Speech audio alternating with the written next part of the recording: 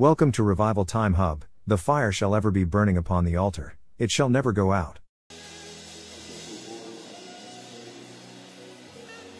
And bless him in the spirit. The psalmist says, bless the Lord, O my soul, and all that is within me, bless his name. Bless the Lord, O my soul, and forget not his benefits. Is someone praying?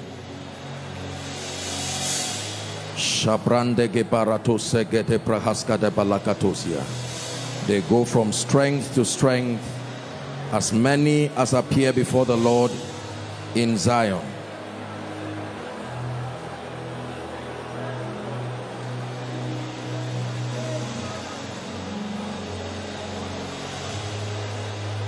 Father, we give you praise.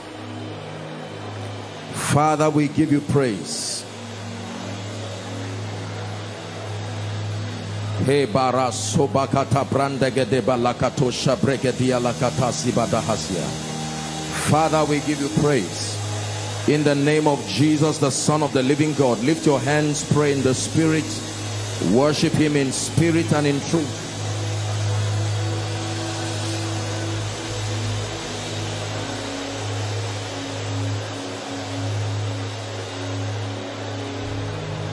Yahweh, Yahweh,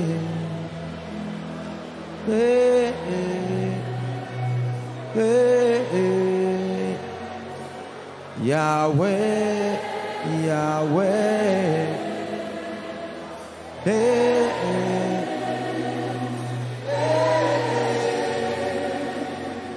Yahweh, Yahweh.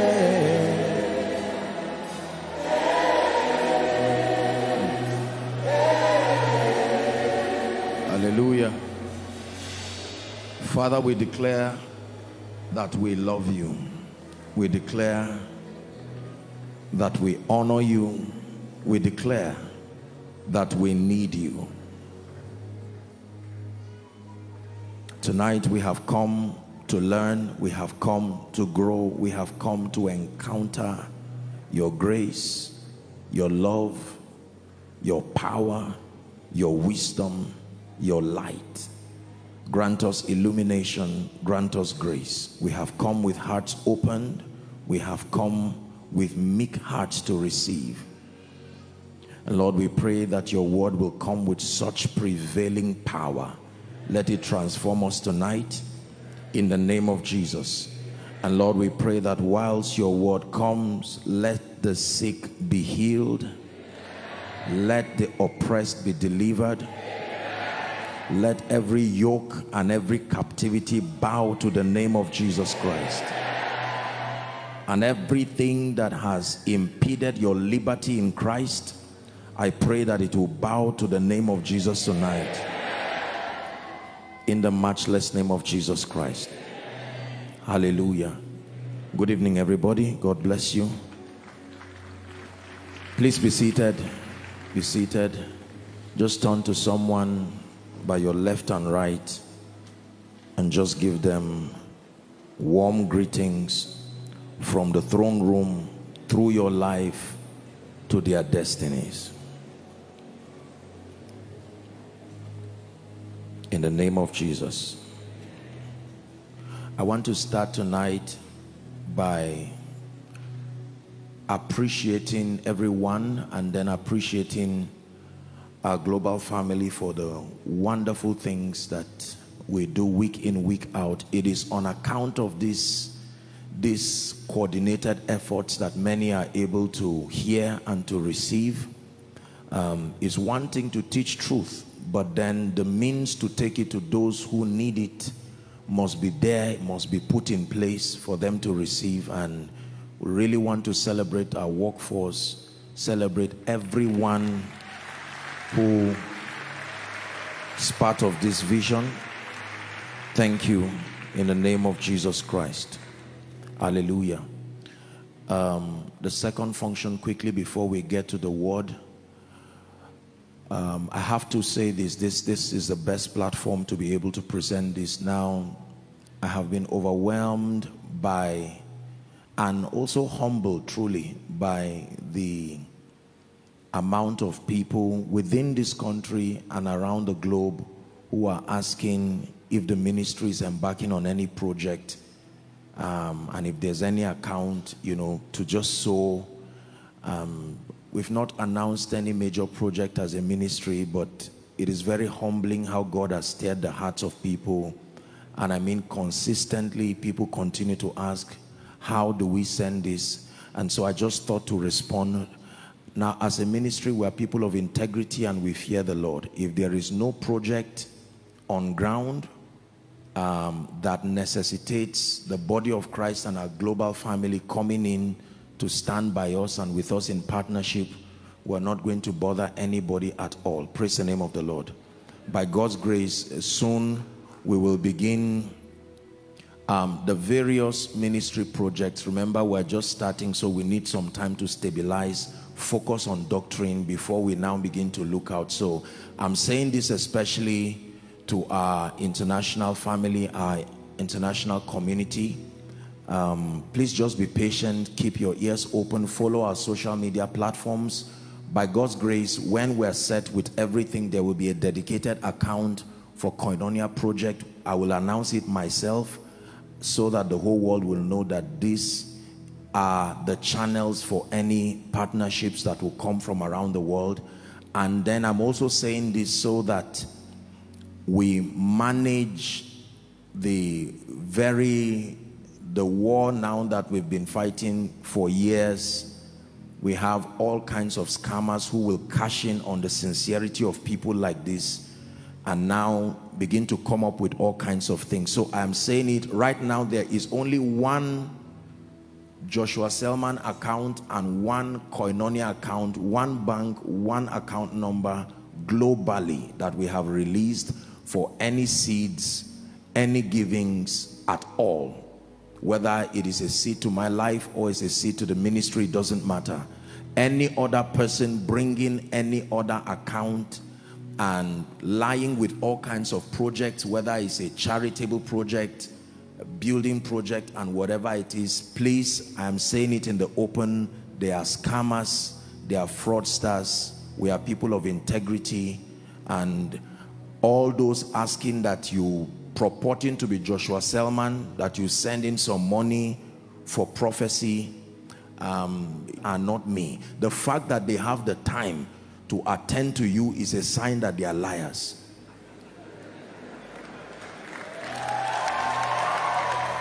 Hallelujah. And I can assure you that our security operatives are working in partnership with the media. We are in the 21st century and we're intelligent people. We're not just spiritual people.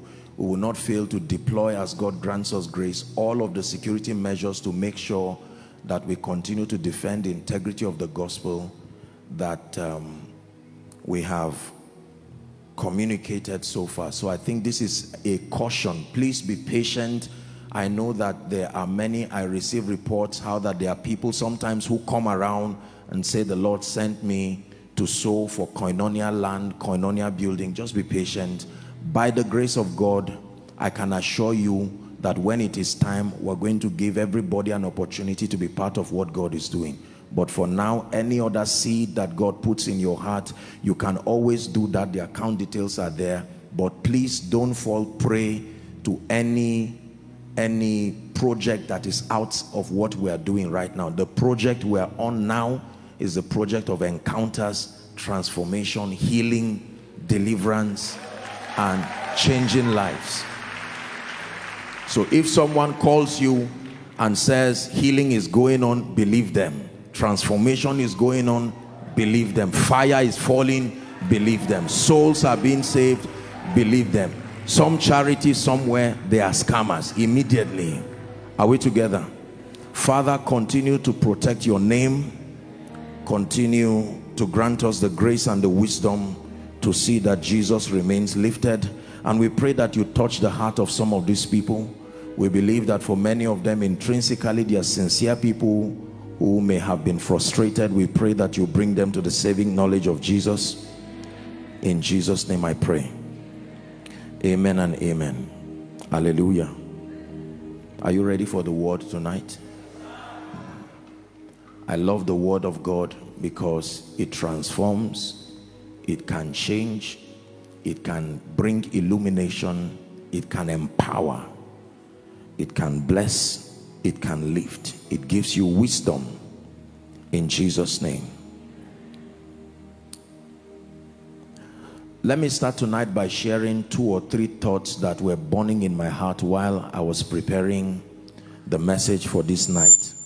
I was contemplating on a number of things, and I just thought, because God has granted us the honor and the privilege of having quite significant participation during our services, I thought it was a good platform to just share this 1 or 2 contemplations, and then they lead us into the teaching tonight. So please pay attention. Number 1, I wrote here that one of the greatest needs in the body of Christ today, one of the greatest needs in the body of Christ today and in society at large is discipleship. One of the greatest needs in the body of Christ today and by extension in society is the need for discipleship. What is discipleship? Methodical mentorship that leads people to become Christ-like and to become responsible. Discipleship. Please look up. This is very important. The Lord began to burn in my heart again the need to drum this, that one of the major needs in the body of Christ today is discipleship. You see, when new converts or those who just get born again, if and when they are not discipled, eventually the gaps in their spiritual understanding and the fact that the flesh is so alive will make them easy prey for the devil to come into partnership with their unrenewed minds and cause a lot of trouble, first in the body of Christ and then by extension in society. Are we together? This is very, very important. When new converts are not discipled, they will eventually become problems, first to the church and then to the larger community. Let me tell you this, every national problem, please look up, every national problem was first a regional problem that was not managed properly. Every regional problem was once upon a time a family problem that was not managed effectively. And every family problem was once an individual problem. You see how nations are destroyed.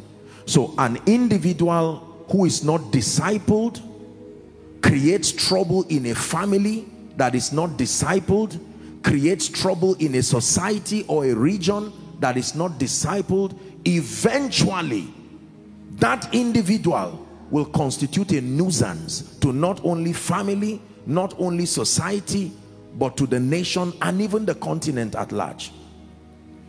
Most of the people today that trouble civilization, trouble the peace and tranquility of territories, all of them come from home, and they did not just evolve into troublemakers of all kinds. Individuals, when they are saved and their understanding is not so constructed, especially for believers, they may have given their lives to Christ, but we know that just giving your life to Christ, this is entry into the kingdom. Imagine with me, for instance, that a woman gives birth to a baby and throws the baby down. Most often than not, that child will most likely be a hooligan or will be a troublemaker eventually. Why? Because the opportunity to have proper parenting, upbringing is not there. You can solve the problem of a nation very easily if you understand the dynamics of how problems are created. They first start at an individual level. Then, if left unchecked and not dealt with, they graduate into problems in families. Then from families, when those individuals are now sent from those families, they become troubles to society, communities, and to regions.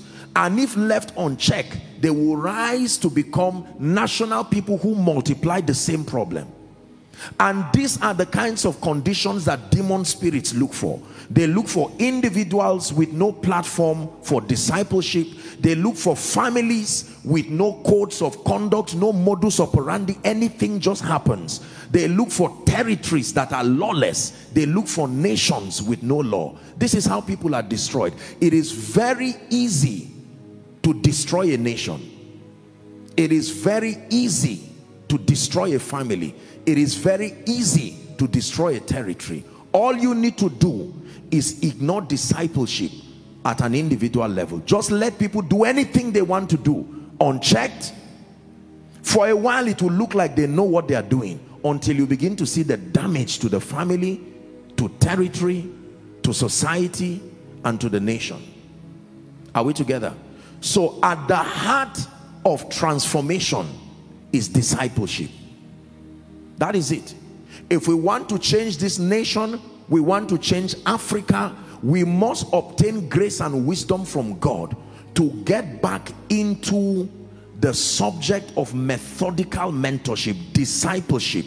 At least for a start, we can start with younger believers. This has been a mistake that most people have made, respectfully speaking, especially those in the mission field. We focus so much about soul winning, missions, and that is wonderful, but there is no system to manage these people when they are saved. At best, we just tell them, go to this church, and when they get to the church, if the church does not have a structure, a teaching priest to now begin to help those people, they are in trouble. Because when those people sit there, the flesh wants to find expression, and because there is no system to keep dealing with it, I tell you, eventually you are going to see all shades of trouble. The headache that the man of God will go through because of people that are saved and they just pile them into the church. No growth, no development. And this is how you keep having all this trouble everywhere. Are we blessed? This is not my sermon, or this is a burden. Let me just offload that one, then we'll get to the sermon for tonight. Are we together? Discipleship, therefore, is the foundation for true and lasting transformation in individuals, families, institutions, and nations. Let me repeat myself. Discipleship, therefore, by reason of the aforementioned, discipleship, therefore, is the foundation for true and lasting transformation in individuals, families, institutions, and nations. We must restore the system of discipleship. My second thought. Are you ready for the second one? To be uninformed, I wrote here, is bad. But to be misinformed is worse. To be uninformed is bad. Ignorance is a terrible thing at any level. To be uninformed is bad. But to be misinformed is worse. Please write it and look up. This is very true.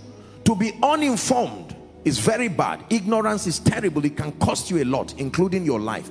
But the more serious trouble is to be misinformed. When you meet someone who is ignorant, the person does not necessarily need renewal. The person just needs information that produces transformation. Is that true? But when you meet someone who is ill-informed or misinformed, you need renewal first before you now begin the journey of transformation. Someone who has not begun a journey, he does not need to turn back. You just need to direct the person to the right place and he fires on. But one who has veered off so far, he will need to come back to that point before you now point him to the right direction. This leads me to this next point. We must examine the content of our doctrines and the content we use to mentor people. Because I have spoken now about the need for discipleship. But there are many people who are in trouble today because they submitted to discipleship. They submitted to discipleship, but the content was inaccurate, largely unscriptural. So in as much as we advocate discipleship to help people, most people, you only train people from the residue of your own philosophies and your own ideologies. And if your ideology is wrong, as an individual, as a parent, as a man of God, you will communicate that error to people. Now let me tell you this: sincerity does not necessarily mean truthfulness. Just because people are sincere does not mean that they are right.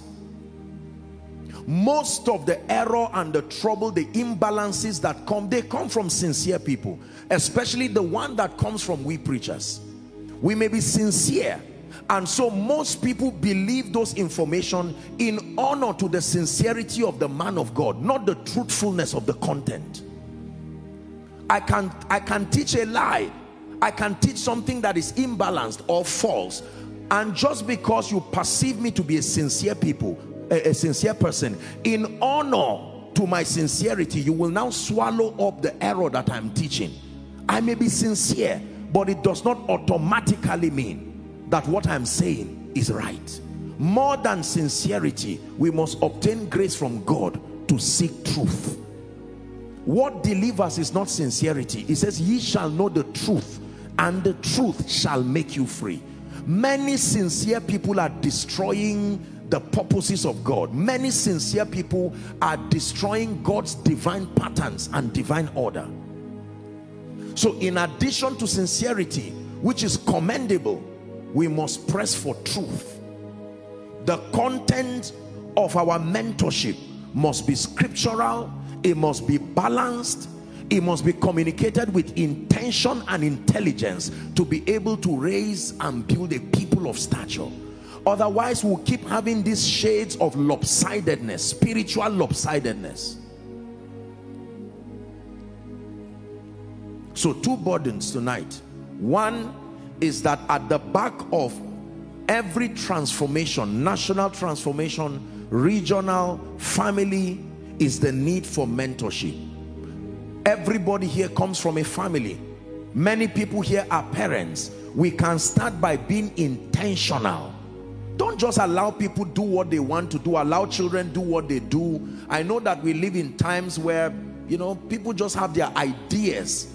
But you see, this Bible is our manual for a life of victory. Let God be true and all men liars. Hallelujah. Praise the Lord. I prepared a powerful sermon. I'm waiting for the day God will grant me grace to teach it. I look forward to teaching it in a men's meeting or teaching it. So let me give you a teaser. It's on inheritance.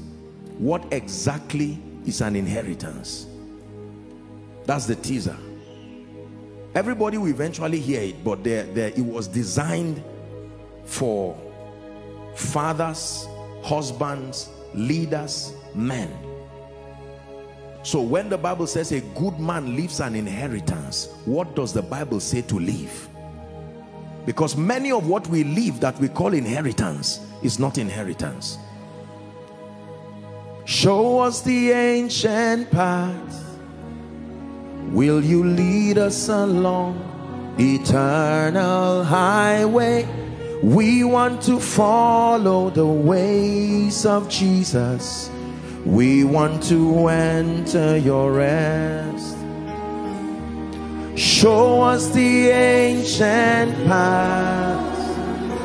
Will you lead us along eternal highway?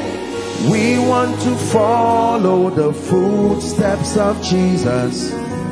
We want to enter. So the moment you find out that you are ignorant in an area and you are searching for light, your first assignment is not reception.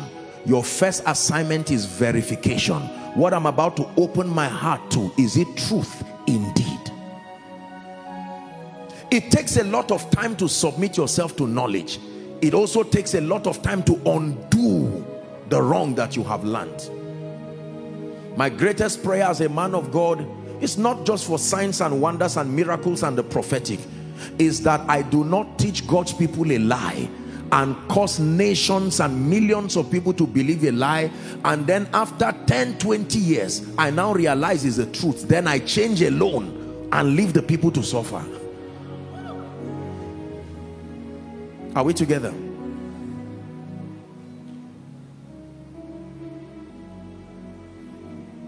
So I remain committed by the privilege of God's grace to make sure that the truths that we hear and the truths that come from this altar are truths that are true indeed, scriptural, life applicable mysteries of the kingdom that will altogether build the believer spiritually and then in every other sense. This is why we are here.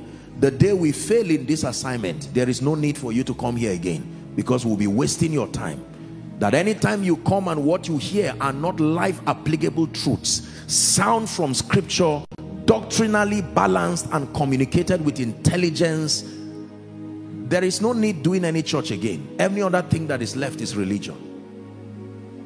The greatest honor to your time and your sacrifice while you sit here, people come right from, you know, whatever time, the greatest honor is to make sure that we as ministers of the gospel do our best within the boundary of the grace that has been given to us. We ourselves are students in the school of the Spirit, but you see, this is where the mystery of the body of Christ comes, so that the dimension you do not see clearly, if you sustain the humility of heart, there is another angle to it that can help you to find balance.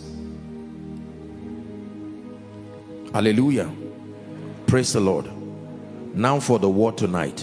Please pray in 1 minute. Lord, grant me grace. Open my eyes to the mystery that will come from heaven.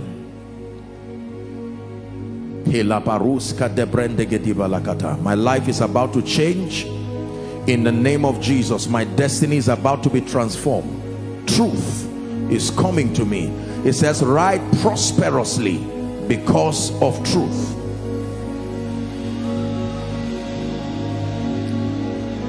Hallelujah. Tonight I bring you a mystery that will transform your life in no small way. I bring you a kingdom truth that has been responsible for the enviable rising and excelling of men in the kingdom. Remember, the Lord gave an instruction, and for those of you who are just connecting today, we're teaching truths that relates to the graces that are at work in this house, to the end that we become partakers of this grace through light, through knowledge, more than just impartation of anointing.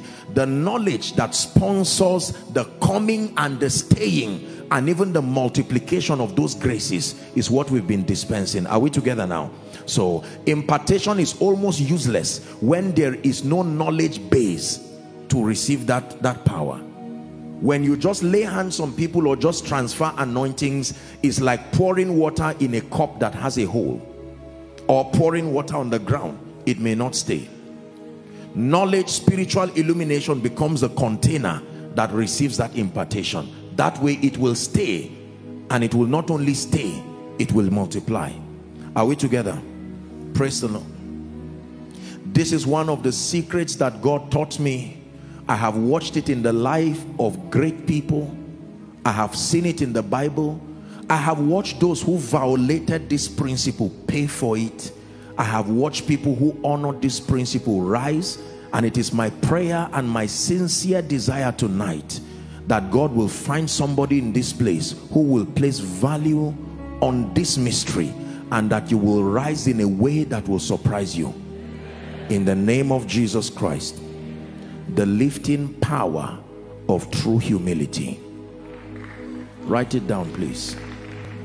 The lifting power of true humility. I want to share with you a very deep mystery tonight. Please pay attention. Don't allow anyone distract you. Our global family, avoid any distraction and just settle down with Jesus and let us learn the ways of the kingdom. Let's access the keys and the mysteries that are responsible for extraordinary supernatural growth, supernatural increase in this kingdom. Hallelujah. The lifting power of true humility. The goal of this discussion tonight is to connect believers to and with the grace for lifting by exposing the danger of pride and revealing to you from scripture the character and the excellency of a life of true humility. Praise the name of the Lord.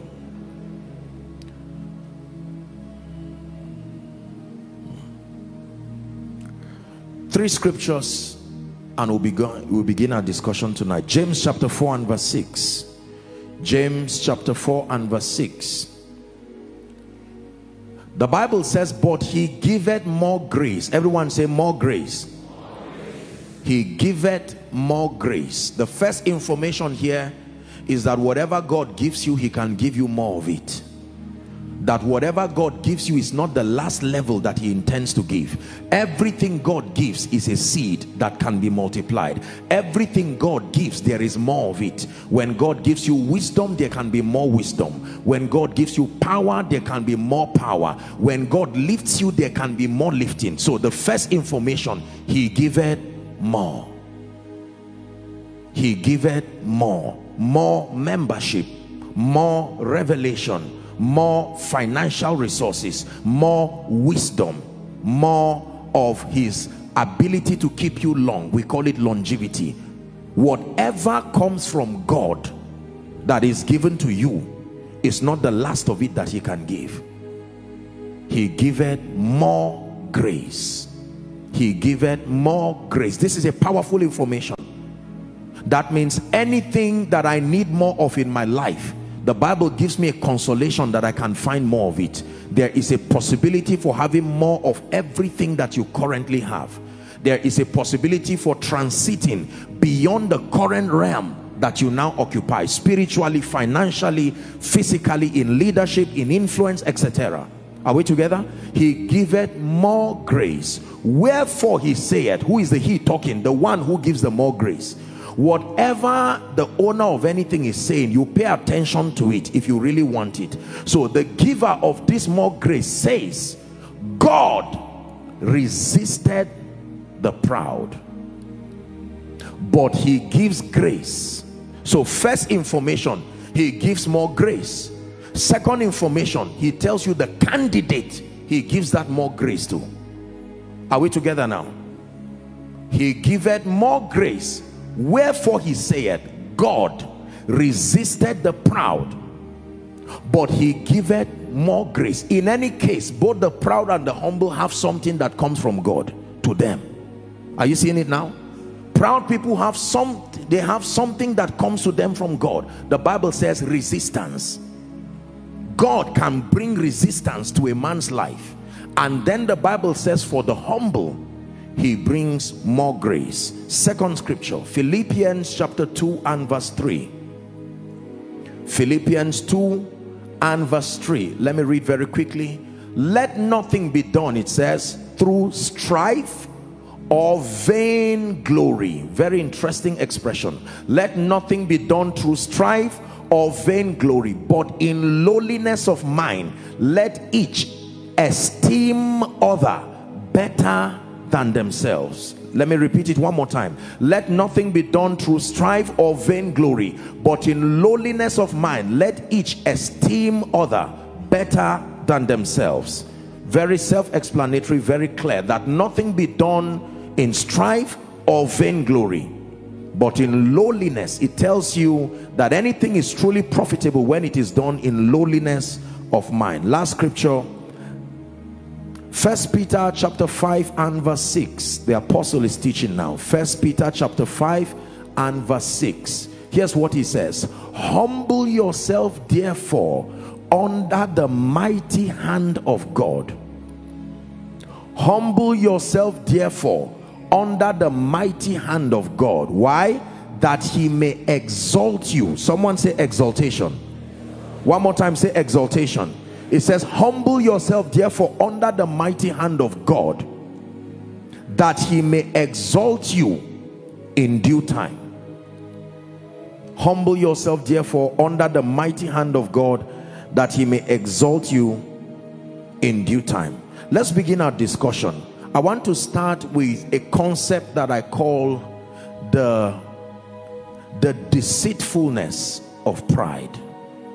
Let's examine the subject of pride. Exactly is pride, and why is it such a serious issue in my life and in your life? Why do we have to battle and wrestle with this concept, this idea of pride? Where did it come from? Why is pride, negative habits, but this pride thing, it seems to have a bulldog strength that holds on to. I'd like us to deal with the subject of pride. Dimension, and then the second, the psychological dimension, because when it has to do with pride, demon spirits come to fortify a belief system so that they cause you to remain in that state. You see, there for that spirit to be fruitful in the life of its victim. As with the manifestation of all other spirits, the Lord at all is condition dependent, including the Holy Spirit. No spirit can veto into man and just begin to carry out activities of that spirit. Pride is one of them. If you're together, say amen. Hallelujah. The Bible talks about the idea of pride and how deadly and how dangerous it is. Phil talks about pride. It always connects it with destruction. It always connects it with folly. It always connects it with all kinds of things. There is no mention of pride and lifting together. There is no mention of pride and increase together. From Genesis to Revelation, every time the Bible mentions pride, either directly in scripture or through the similitude of a story or in parable, the ones who are victims of that pride, if there is no repentance and there is no brokenness and conversion, they will always end up worse than the story started with them. Pride, a killer, a destroyer of many destinies today. Many destinies have not only remained at that level but gone down shamefully so for many, because of this danger of pride. Are we together? Now, I want to just delve a bit into a concept of the human nature. Let's discuss a bit on psychology, and then I'll get back to my teaching. This is very important. You cannot truly understand pride until you understand the human nature. Please pay attention. We're here to learn. The Church of God is an institution of learning, scriptural context, but we borrow fields of study and intelligence to help give credence to what we're discussing. Are we together now? Many believers think that all it takes to being free from some of these things is just knowing that God delivers and God sets free. You have to understand pride from a psychological dimension. Why do people fall victim of this thing that the Bible calls pride? You must understand the reality of the human nature. Please follow me very carefully as we open up ourselves to understand what is the motivation behind the activities that we do. Hallelujah. I studied this years ago and it changed my life, and I had the honor of looking through it again whilst preparing for this note.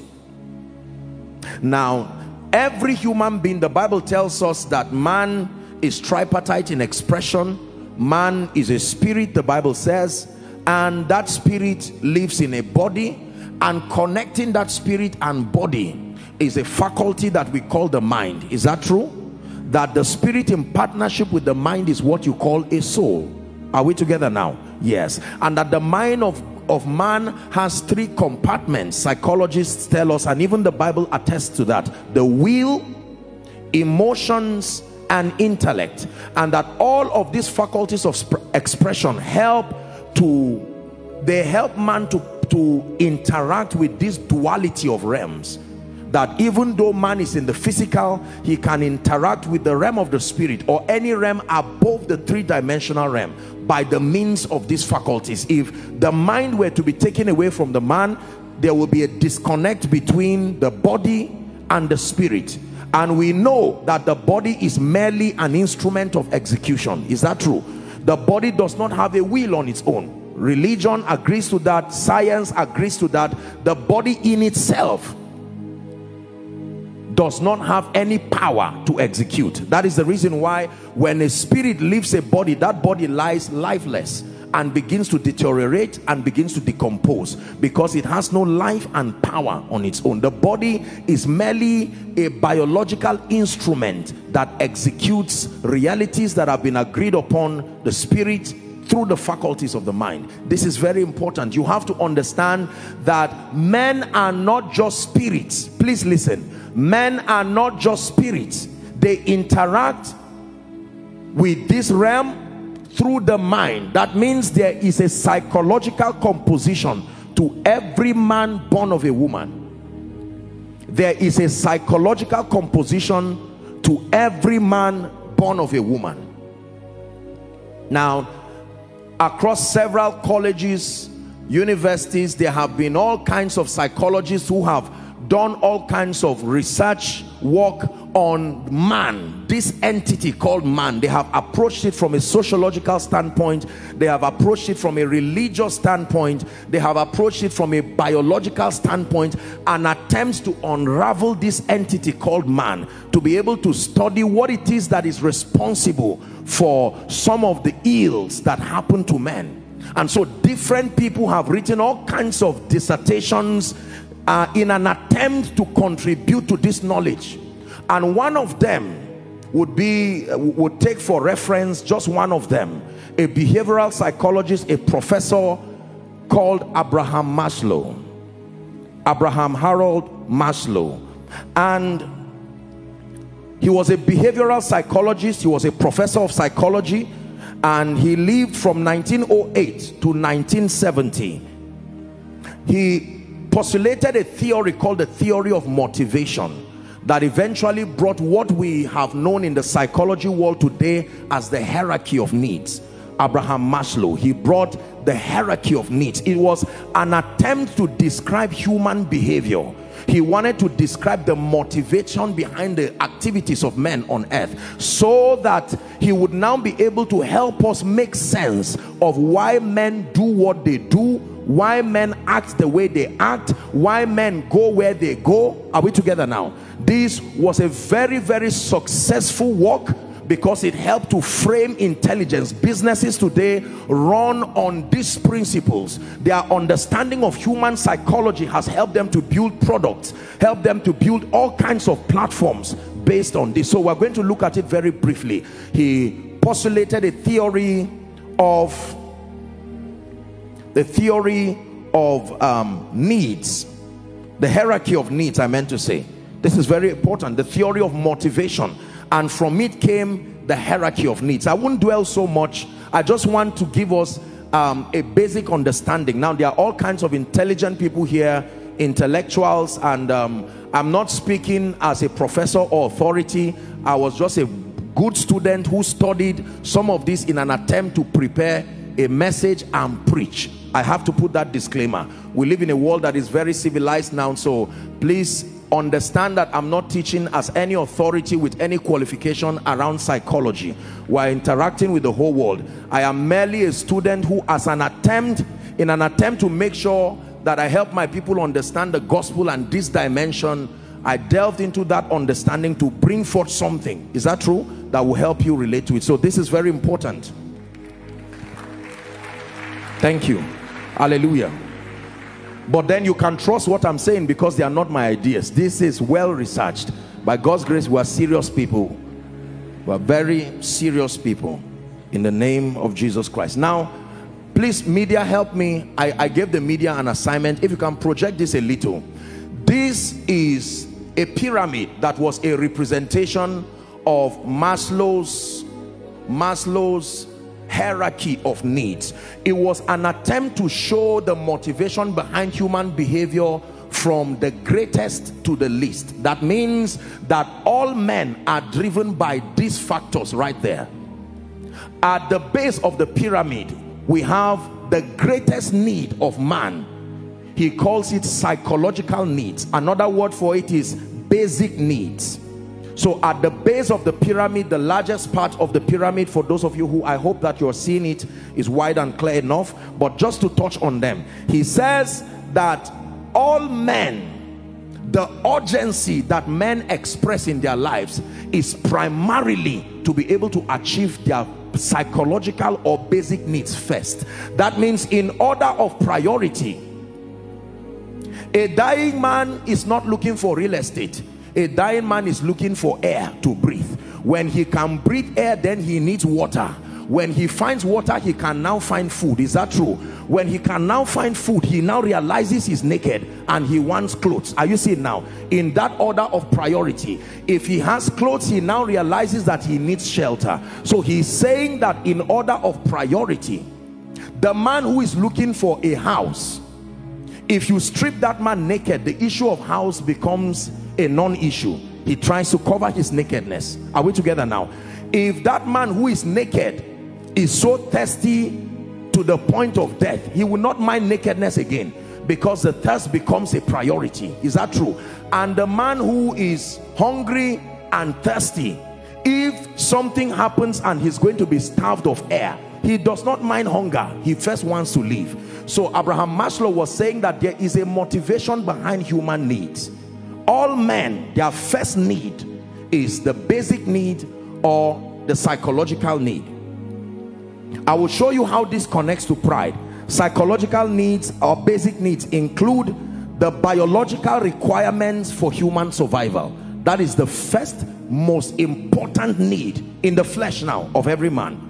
The need for air, the need for water, the need for food, the need for shelter, the need for sleep, the need for clothing. All of these things come under the basic needs. By basic there, it means they are foundational, and any other thing can fail but this. Men will kill to make sure they have this.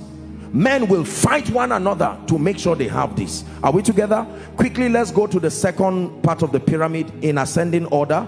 The second, you see it from there, is called safety needs. That means when your basic needs are met, and you don't have a problem with food again, you don't have a problem with shelter, you don't have a problem with sleep or clothing, your needs, your motivation now increases. Your next need becomes your safety needs. Security and safety now becomes your priority.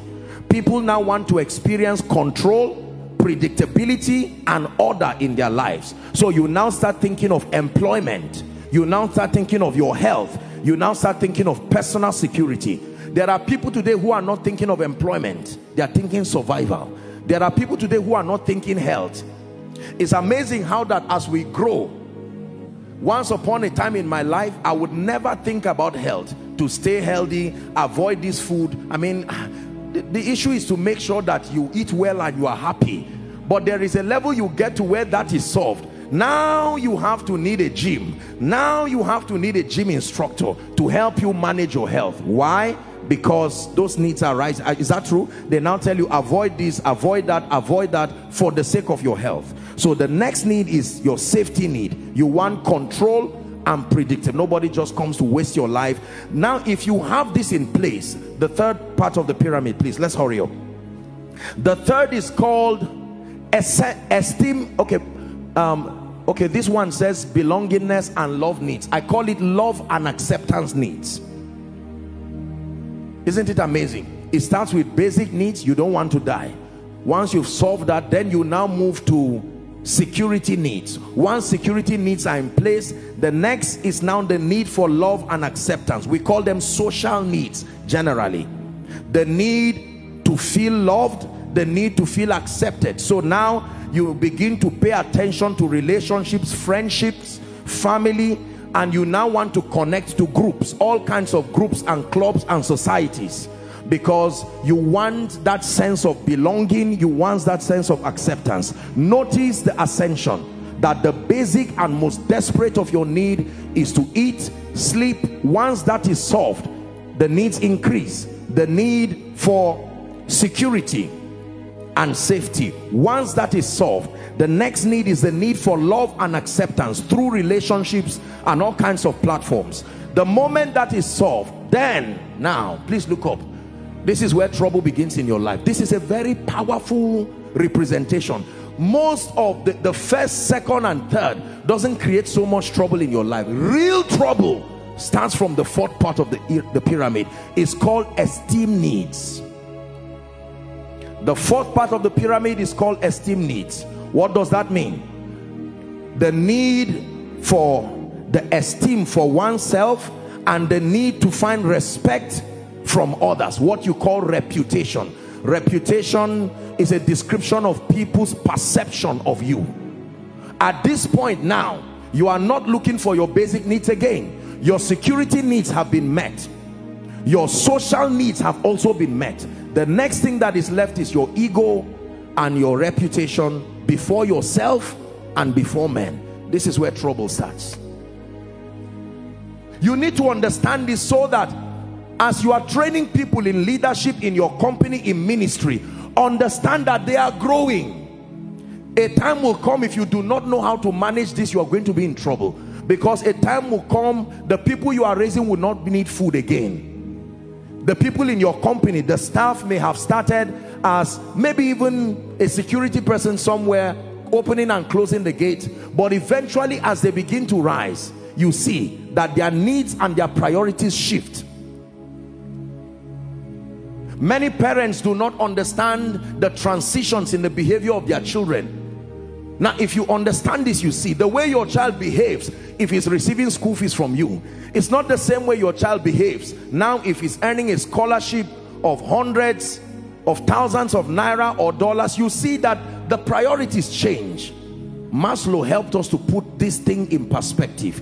Let's look very quickly. Esteem needs. At this point, people begin to want independence and they begin to pay attention to achievement. What gives you fulfillment at this level is not eating well, it's not driving a car. You want to achieve goals, and then you want a sense of independence. You do not want to be under the hold of anybody or anything. Are we still together? Shout amen. Amen. I assume your silence is that you are really understanding the thing and you are allowing it to absorb into your spirit. Esteem needs. At this point, you begin to be sensitive to everything. Titles, sensitive to recognition, sensitive to who says what.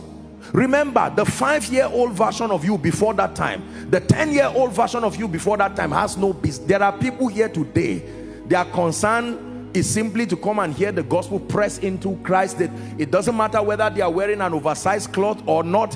It doesn't matter whether what they are wearing is torn or not, because according to Maslow, the need for survival, they are at the basic level. Now let the word keep coming. The word keeps translating you. As you are getting results, what happens? Eventually you will leave the first part of the pyramid. You will now rise to safety needs. I'm tired of staying in a house with 5 or 6 or 10 people. I think I need my own place now. Security and safety. Is that true? Yes. Esteem needs. The need for independence, the need for status, the need for prestige. This is why people join all kinds of clubs and societies. This is why people begin to come up with all kinds of things that help to concretize their relevance. Relevance and status and prestige and reputation are the key words at this level. And then the fifth is called self-actualization needs. Self-actualization needs. The need for fulfillment and the need for legacy. For instance, when you see someone who is at age 80 or 90, notice how everything reverses. At age 80 or 90, the gentleman does not care again, or the old man does not care whether his hair is combed. He does not care whether he zips his trouser. He does not care whether the buttons are in place. He sits with you and says, young man, let me teach you something. 45 years ago, This is what happened. And while you are looking at him, it will be foolish of you as a young man to look at the person and say, sorry, you're putting, this shoe is supposed to be this way. And he says, so that is what your focus is on. Because at that level, it is legacy. His pride is not what he does with himself or to himself again. His pride is the people that he's able to raise that become instruments of continuity. Notice how this transition happens in your life.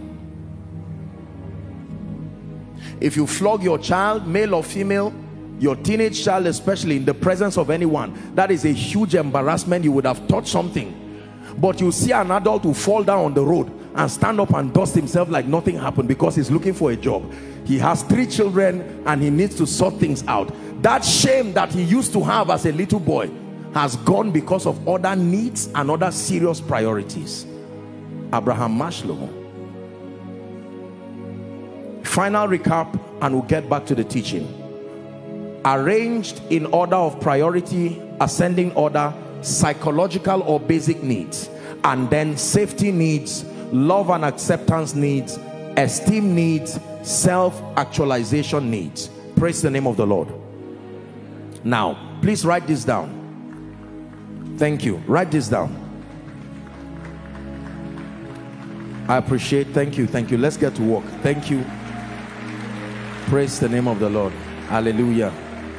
Thank you. I appreciate you. Now, write this down. The highest psychological need, we teach this in our school of ministry. The highest psychological need of all men. Please write it and tie it in the name of Jesus. May you never forget. This is the golden rule that governs us. The highest psychological need of all men is the need to be loved, accepted, celebrated, and appreciated. Please write it down. The highest psychological need of all men: be loved, the need to be accepted, the need to be celebrated, and the need to be appreciated. Hallelujah. Praise the name of the Lord. Are we together now? Now, listen to me. Sir, everyone, let her come. I don't know her, but please come. And then you, my friend, the white man, please come. Let him come too. Come, sir. Please, if you can. Don't be embarrassed. Please come. Come. Nothing to embarrass you at all. Please come, man. Let's keep celebrating them. Just take it easy. I'm sorry. I'm sorry. I didn't know that you would need this. Thank you, ma. God bless you. Please come, sir. Please come. Thank you. God bless you. Thank you. Thank you. Please stand. Keep clapping till I ask you to stop. Keep clapping. Don't stop. Keep clapping. Now, watch this. Watch this. Watch this. You may not know them, and you don't even know what they have done, but your clap has fulfilled this law. The need, whatever it is that you have done, what they receive from your clap is that I am loved. Am I right, sirs? Am I right, ma? I am accepted. Is that true? I am appreciated and celebrated. Hold on. Just listen. We're learning something. Now, you come and talk to this woman and tell her you don't like me, and see what she will do to you. Are we together now? Yes. Because we have given her a perception that we love you, we honor you, sir and ma, and we ask them to come to this altar, and we ask everyone to stand and then to applaud them. Are we together now? Chances are that this our mother here and this our uncle here may not hate me easily. Are you seeing that now? Why? Because the memory of my honor fulfilling that psychological condition will not give them the room. Now imagine, let's reverse it. Imagine that as our mother and our uncle were coming up here, we asked them to come out, and I started shouting at them, respectfully speaking. I said, I don't know who you are, but do you know I'm a man of God? Hurry up and don't waste my time. Come and stand here before I curse you. Now, they may keep quiet. Now, watch this. And then I tell the man, you come, stand, and I push them and push, and nobody helps her up, and she stands here. And when I'm done with my example, I say, you can go, and I just push them like I'm pushing animals. Can I tell you this? It is possible that next week you would never see them here again. Now you understand what I say. The highest psychological need of any man, including the one looking at me, is the need to feel loved, the need to feel appreciated, the need to feel celebrated, and the need to feel, what's the last one? Accepted. People join occult groups because they want acceptance. People fight and belong to groups. Why do people get angry when you don't invite them for festivities? Because they receive a perception through your non-invitation that you don't place value on them. Are we together now? Please, let's celebrate our mother. Thank you, sir. Thank you, ma. Please help them down. Keep clapping till they go down. You've started. Finish it well.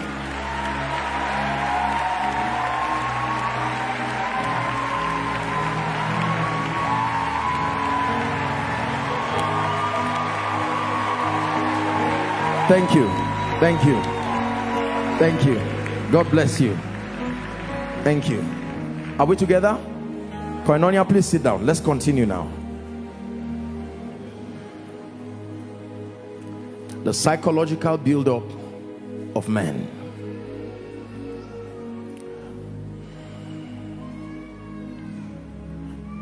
So the highest psychological need of all men is the need to feel loved or beloved, accepted, celebrated, and appreciated. Is that true?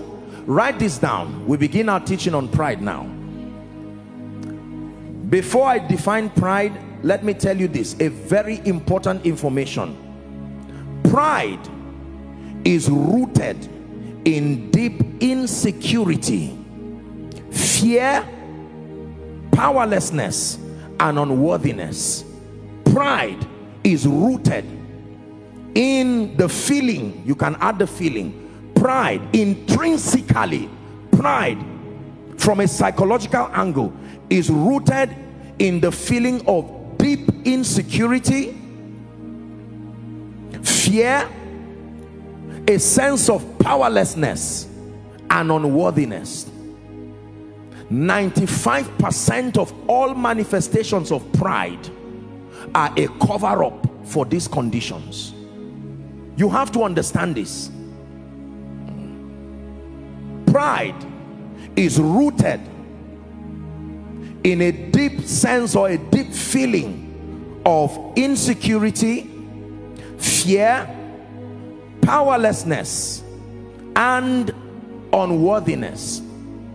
That means if I feel insecure intrinsically, if I live in fear, if I feel I am powerless and not in control of people or circumstances, if I feel unworthy, I will have to devise a psychological way of covering that condition. The name of that cover-up is pride. Are we together now? Yes.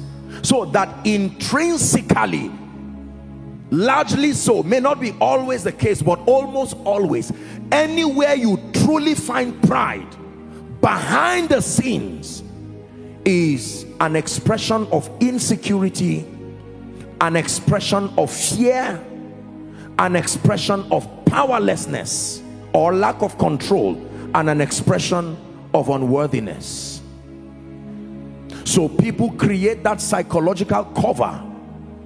They try to assume an attitude of boldness, intimidate or bully others, but behind the scenes, ask those who are legal practitioners, ask those who operate as security people all around. They will tell you, when you catch some of these people who are involved in all kinds of societal violence, once you sit with them down, after dealing with them, punishing them, when they are sure that destruction is imminent, they would break down and start crying. And you now tell them, but why do you do this? And then they will begin to tell you, nobody loves me, I came from a background where this. So most of that thing is a cover-up, an attempt to wrongly manage insecurity, an attempt to wrongly manage fear, an attempt to wrongly manage a sense of powerlessness, and an attempt to manage unworthiness. Are we together now? Yes. We're dealing with the deceitfulness of pride. 4 or 5 scriptures, and then I will tell you, or let me just define pride, and then we'll look at these scriptures. Please write this down. 3 definitions. We're looking at pride. Do not forget our topic tonight, the lifting power of true humility. The first definition of pride is a lust for the praises of men. What is a lust? What is lust? Ungodly, inordinate affinity. A lust for the praises of men. Pride.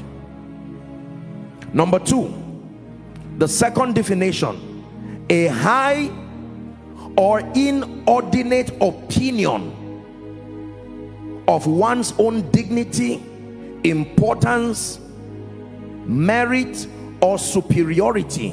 Don't worry, I'll take it again. A high or inordinate opinion of one's own dignity, comma, importance, comma, merit, or superiority, whether as cherished in the mind or as displayed in conduct. I'll take it one last time. Pride, a high or inordinate opinion of one's own dignity, importance, merit, or superiority, whether cherished in the mind or displayed in conduct. Please write it and look up. You can see that there are 2 expressions to this definition. On one hand, it can be a perception that is cherished in the mind. It never finds physical visibility. And then the second, it can be vocally expressed in conduct. When pride is expressed, we call it boastfulness. But just because whether pride is expressed or not, pride is pride. Are we together? So a high or inordinate opinion of one's own dignity, importance, merit, or superiority, whether as cherished in the mind or displayed in conduct. Let me give you my own definition now. The third definition. What is pride? A feeling of being better than others on the strength of one's perception or obvious achievements. A feeling of being better than others on the strength of one's perception. That means just something that is worked up in your mind, or in the presence of obvious achievements. A feeling that you are better than others on the strength of your obvious achievement, or just something that exists in the realm of your mind. So pride, the lust for the praises of men. Number 2, inordinate opinion of oneself. Number 3, the feeling of being better than others. The following scriptures. Number 1, Proverbs chapter 18 and verse 12. Very instructive scriptures. Please, let's pay attention. The Lord is teaching us. Can we read together as a family of faith? If you can see it projected, we read 1, 2, 3. Before destruction, the heart of man is haughty. That's another word for pride. And before honor is humility. Wow. That means every time you see pride, pride is only a John the Baptist to something that is coming. That before pride, before destruction, the heart of man is haughty. Is that true? And it says before honor is humility. Very powerful scripture. That anytime you see pride, it did not come alone. There is something it is dragging with it, and what it is dragging is destruction. So the end of all who are and remain in pride is destruction. Scripture number 2, Proverbs chapter 16 verse 18. Proverbs chapter 16 and verse 18. The Bible again here says, pride goes before destruction, and a haughty spirit before a fall. Can you see that now? In the mouth of 2 or 3 witnesses, the Bible says a matter is established. So pride goes before destruction. It means that when Satan wants to destroy a man, wants to destroy a people, the first thing that happens is that he introduces pride to their lives. And in that state of pride, destruction is beginning to form over their lives and their destinies. The third scripture, Proverbs 29 and verse 23. Proverbs 29 and verse 23. I'd like us to read together if you do not mind. Ready? Please read. A man's pride shall bring him low, but honor shall uphold the humble in spirit. One more time, please.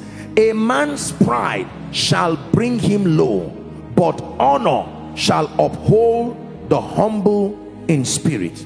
This is very powerful. Many people today, I tell you the truth, have destroyed enviable destinies because of this danger and this demon and this cancer of pride. It has brought down kings, it has brought down nobles, it has brought down men of God. As it has such potent power to destroy a man's future. Pride. Hallelujah. When the devil wants to do that, the highest psychological need of all men is the need to be loved, to be valued, to be celebrated. But there is men, the Bible tells us that that state is a state that only leads to destruction. Let me say this sincerely. We live in a celebrity world today. We live in a world of superstars. Nothing wrong with excelling. Get there, it does not matter. They just want to get to a position where the whole world can celebrate them. In ministry, in business, in career, whatever it is. And so people continue to make all kinds of compromises. It does not matter what is done or not done. The most important thing is this fame. I must have it. In ministry, I found out that when you can prophesy, when you can preach well, they may say people respect you. So it doesn't matter how and where, I must make sure that I get to that position. Most times when people watch a successful person, there is this sense of admiration. They look at everything. They look at your designers if you're wearing one. They look at your persona, the car. They look at everything. And most times people just sit and create a world of ambition and lust from what they are seeing. And they come up with all kinds of false vows and say, I must be like this. I must do this. I must do that. And it becomes a negative motivation. Negative motivation. Inordinate affection for the praise of men. Whether they are lying, whether they are flattering you, you just want to hear it. This was what destroyed Lucifer. Lucifer, the son of the morning. We're going to look at examples of pride from scripture. But this is what destroyed that one cherub that covereth. When the Lord began to teach me about pride, every day till today until tomorrow, can I tell you this? Let me challenge you.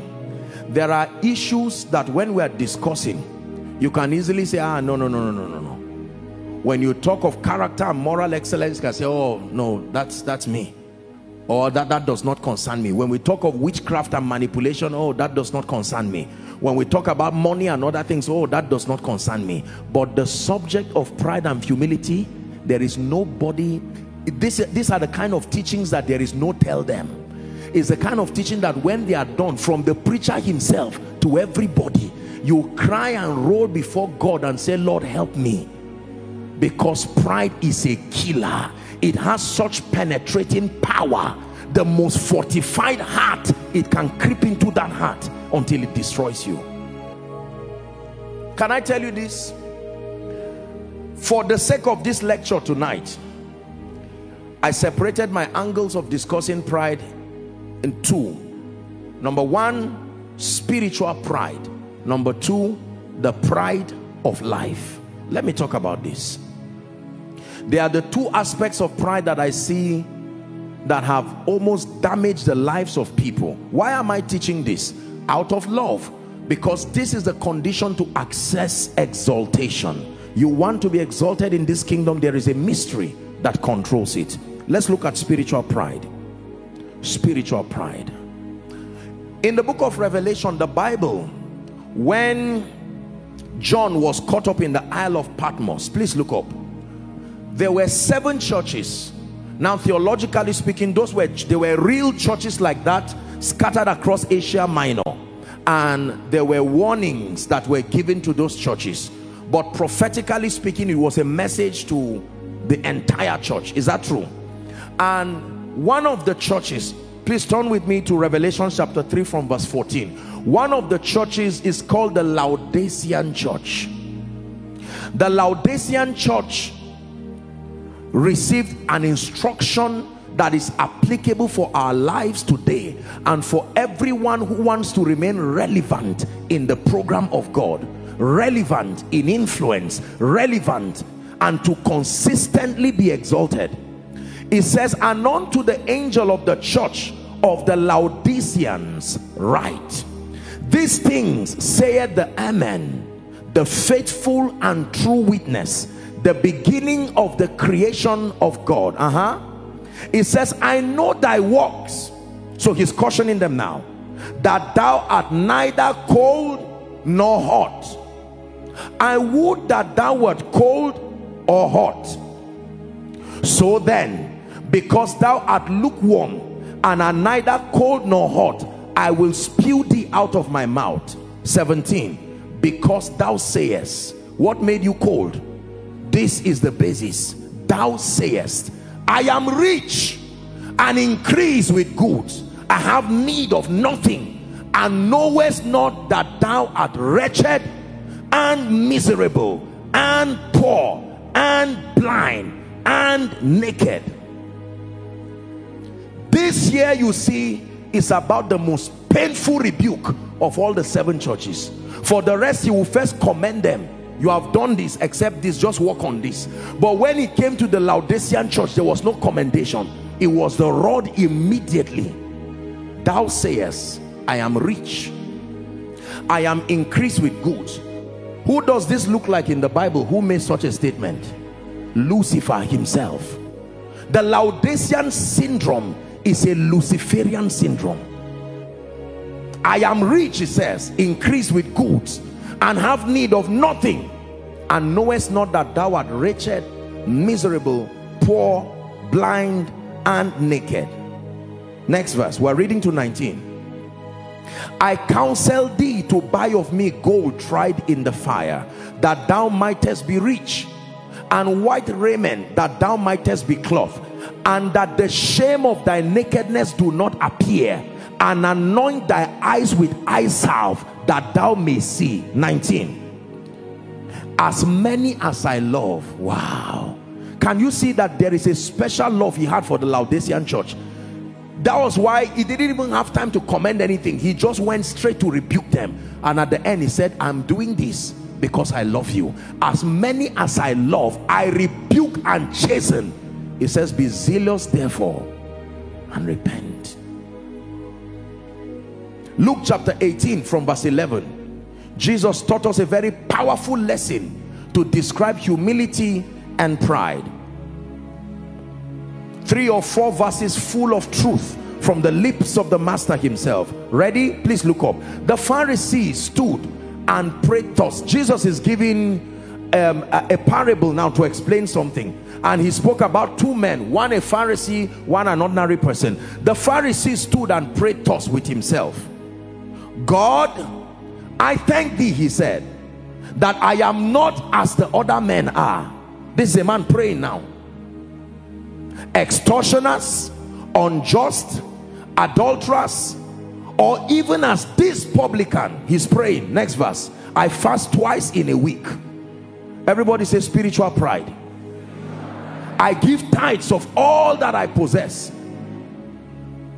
And the publican, standing afar off, would not lift up so much as his eyes unto heaven, but smote upon his breast, saying, God, be merciful to me, a sinner. 14. I tell you, this man went down to his house justified rather than the other. For everyone that exalted himself shall be abased, and he that humbled himself shall be exalted. Jesus is teaching spiritual pride. Can I tell you this?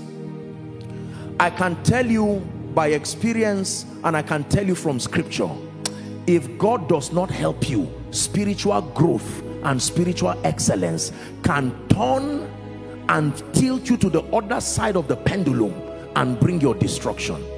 When you begin to access revelation and insight, when God begins to prosper your spiritual walk, and I tell you, pride, if God does not help you to create a system where you cry before him daily, has destroyed many men of God, respectfully speaking. This has destroyed many great leaders.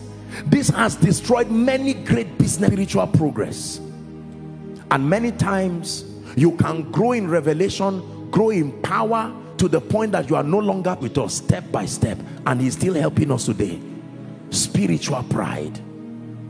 The moment you feel you are the only one God is using, Apostle Joshua Selman, it is only in Koinonia God is blessing people. Apostle Joshua Selman, you know, while I was preparing this message, I had to put my head and rest and think. I have said this to you, and I say it out of every sense of responsibility, truly, without exaggeration. Now it's even more. I manage an average of, say, 800 plus text messages in a day, and many of them like this: Apostle of the Most High God, I have searched men of God are you. If you actually believe that thing, I'm talking to myself now, if I actually believe that thing, I'm not only stupid, but I'm under an attack.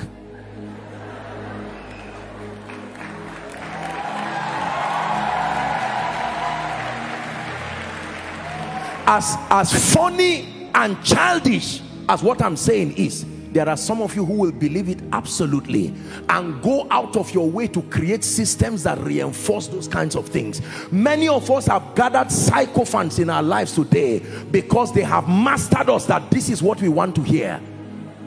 Even if you are entering the pit, you want people who gather around you. Once they can massage your ego, they have access to your life, access to your inner circle, until they destroy you, and they will turn back and show people that this is where he died. Listen to me. You've heard me say this. You know you are being transformed by the Holy Ghost when there is humility connected to your growth. The moment you begin to trade humility for revelation, you are in trouble. Now, this, I say this with every sense of love and respect. This is one of the greatest fear for my generation of ministers. You see it in Africa. One of the biggest mistakes, especially with the apostolic and the prophetic ministry in Africa generally and world over, is that the little that God has done and is doing with our lives is so garnished with a lot of pride. It even damages the beautiful thing that is there, that is not even much relative to what God wants to do. Are we together? Chances are that because of what God is doing in a ministry like this and how God continues to glorify himself, we can go back and begin to destroy ourselves with that sense of pride. How do you know you are walking in pride? When you believe, listen to me, when you believe that there are certain things you are the only one who can do and the only one who can bring, is a mistake of Elijah. Elijah came to God and said, God, every other person has deserted you. Every other person does not like you. I am the only one. That's a nonsense. What are you saying? There are 7,000 others. How many preachers today, we preachers, I don't say them, we preachers, how many of us preachers today actually sit down and believe that without us, God's purposes will fail? Look at that level of pride. There are people who stand and speak as if every other person has backslidden, every other person does not love the Lord. We must be careful. There is destruction that we are programming. The one who built the church is still alive, and his jealousy will make sure he defends his work to the end. Can I tell you this? As a man of God, I've had the honor and the privilege of meeting people, and God many times opens my eyes and I'm able to see these people. They themselves do not know how mighty they are in the spirit. I shared with you a story one time that I was preaching at a PFN crusade in Kano, and I was calling people out by word of knowledge, ministering to people. You know, people were watching with wonder, the anointing and all kinds of things.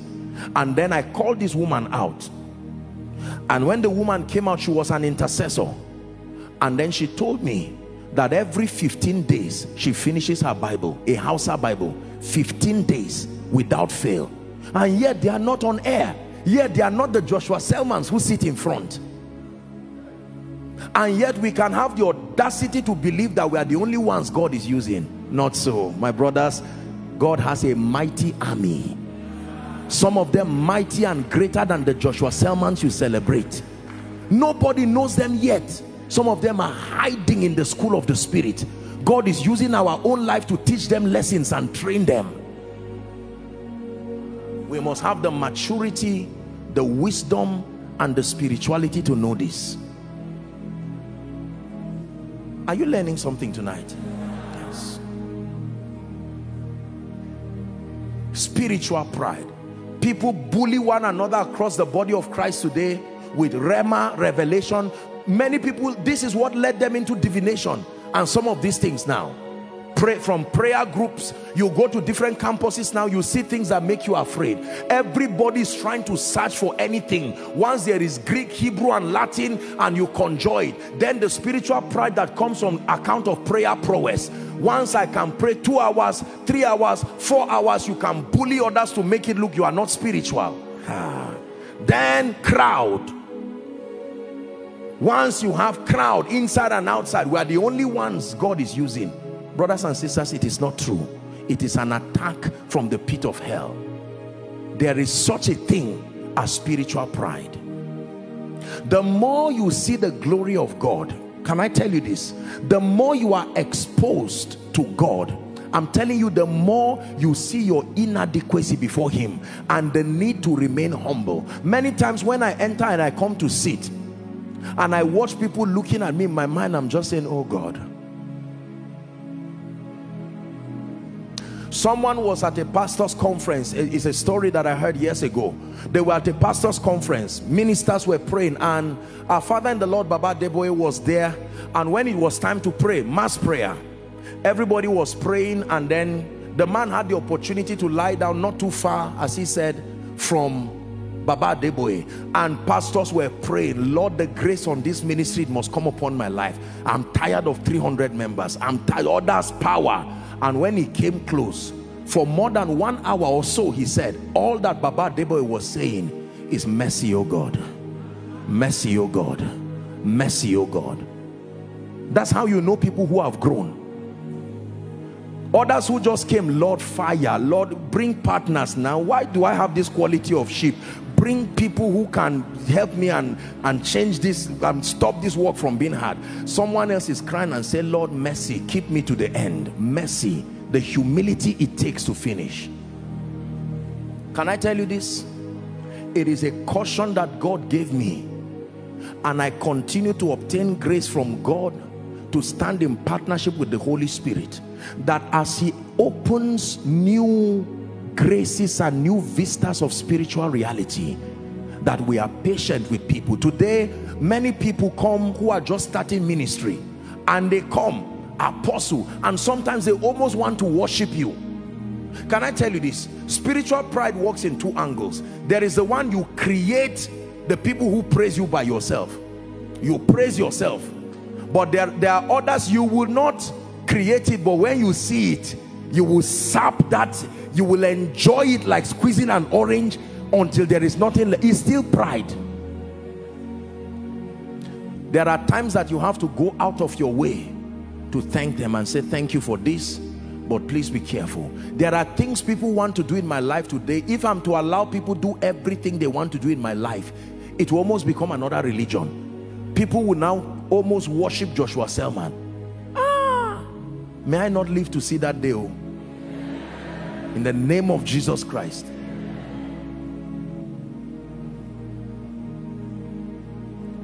looking at me now and following online, many of you, the devil is already programming this. Spiritual pride. That's what has driven many people to go on 40 days dry, 10 days dry. You ask them why, they tell you, no, we started ministry with these guys, so I can't remain like this. And you think it's a very nice motivation. No, I can't be. Some of you are listening to me. Some of you, that's what even brought you here. And God is looking at the corruption in your heart. There's nothing wrong with prayer and fasting, don't get me wrong. But that motive is already dead, it's already gone. Spiritual pride. Why do you think people go to dabble into all sorts of demonic things? It is because people are looking for a name.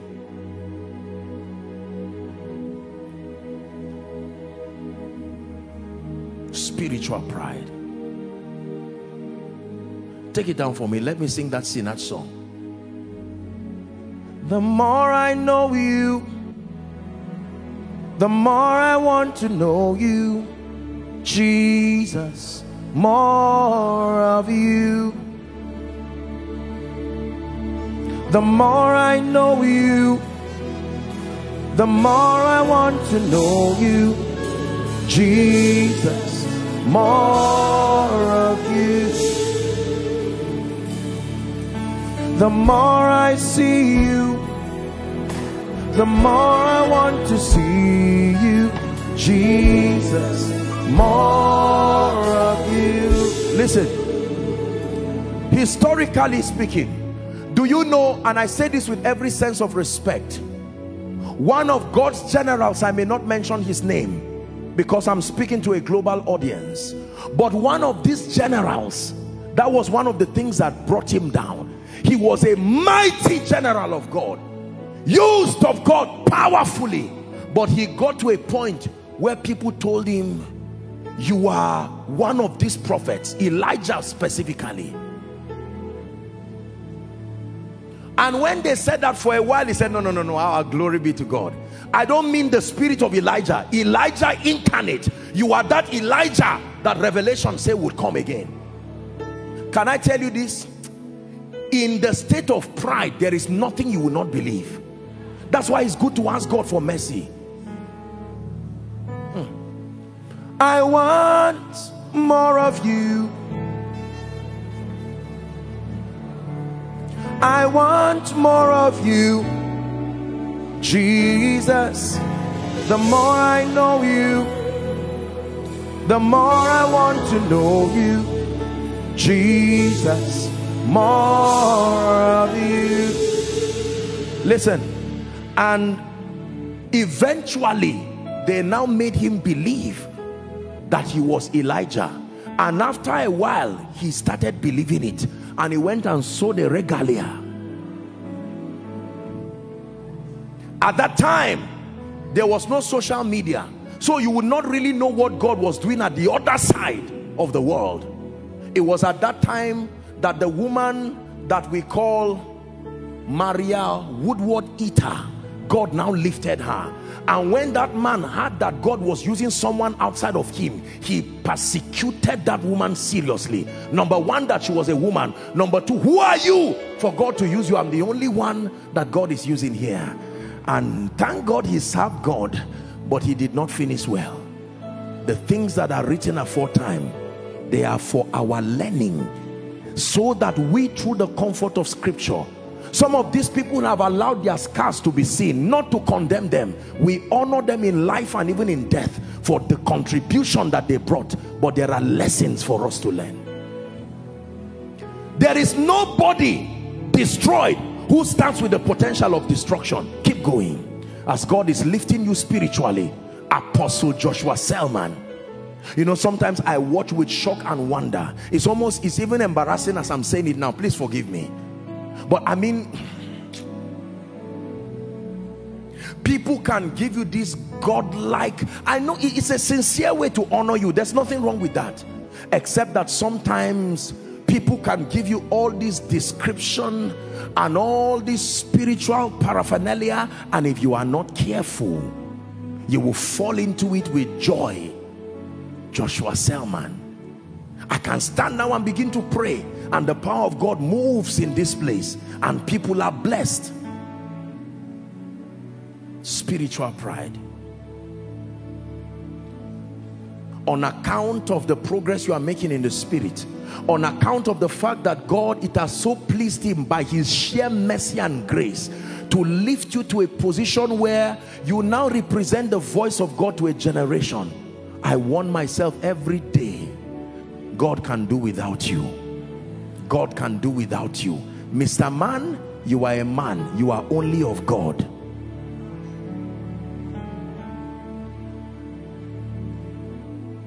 Lord, if you're lifting someone in this city, don't do it without me.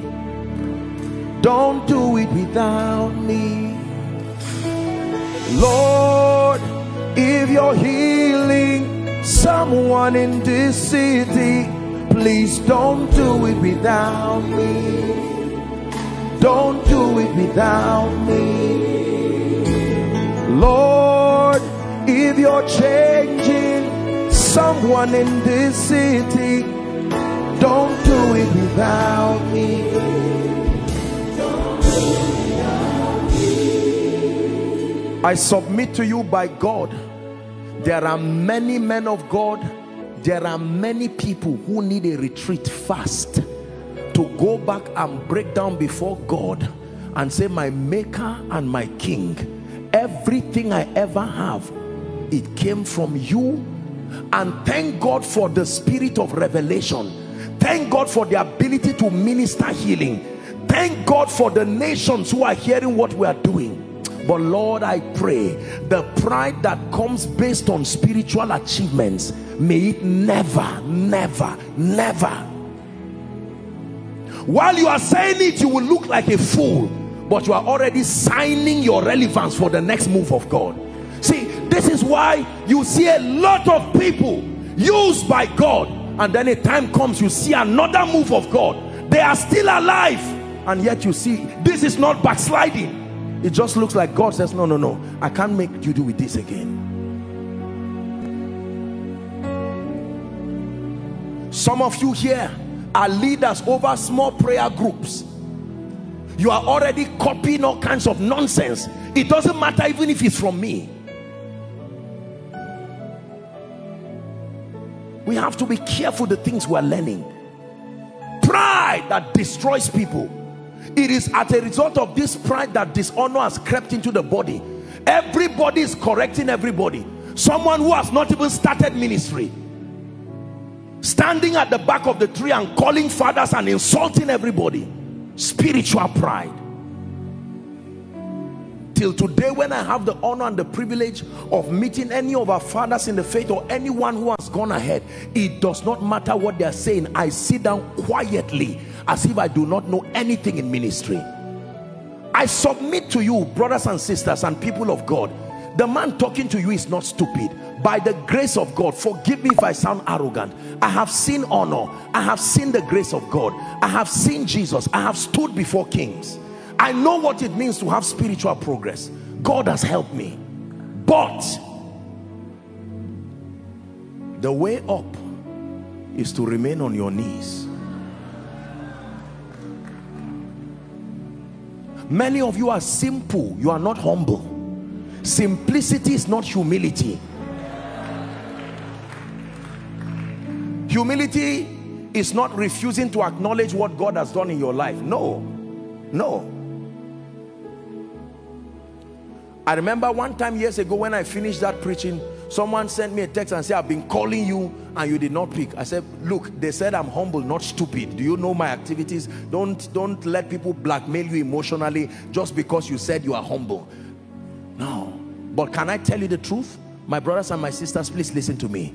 Pride based on spiritual achievement, God forbid, but if I die today, I sleep and I do not wake up, it will not change what God is doing on earth. The church is marching on. The church is marching on. The gates of hell shall not prevail. Never get to a point in your life where you believe God cannot do without you. And he says, really? No. It is a privilege beyond imagination to be part of God's program. It is a privilege to help build and bless people. It is a privilege to be granted the gift of influence and access. It is a privilege.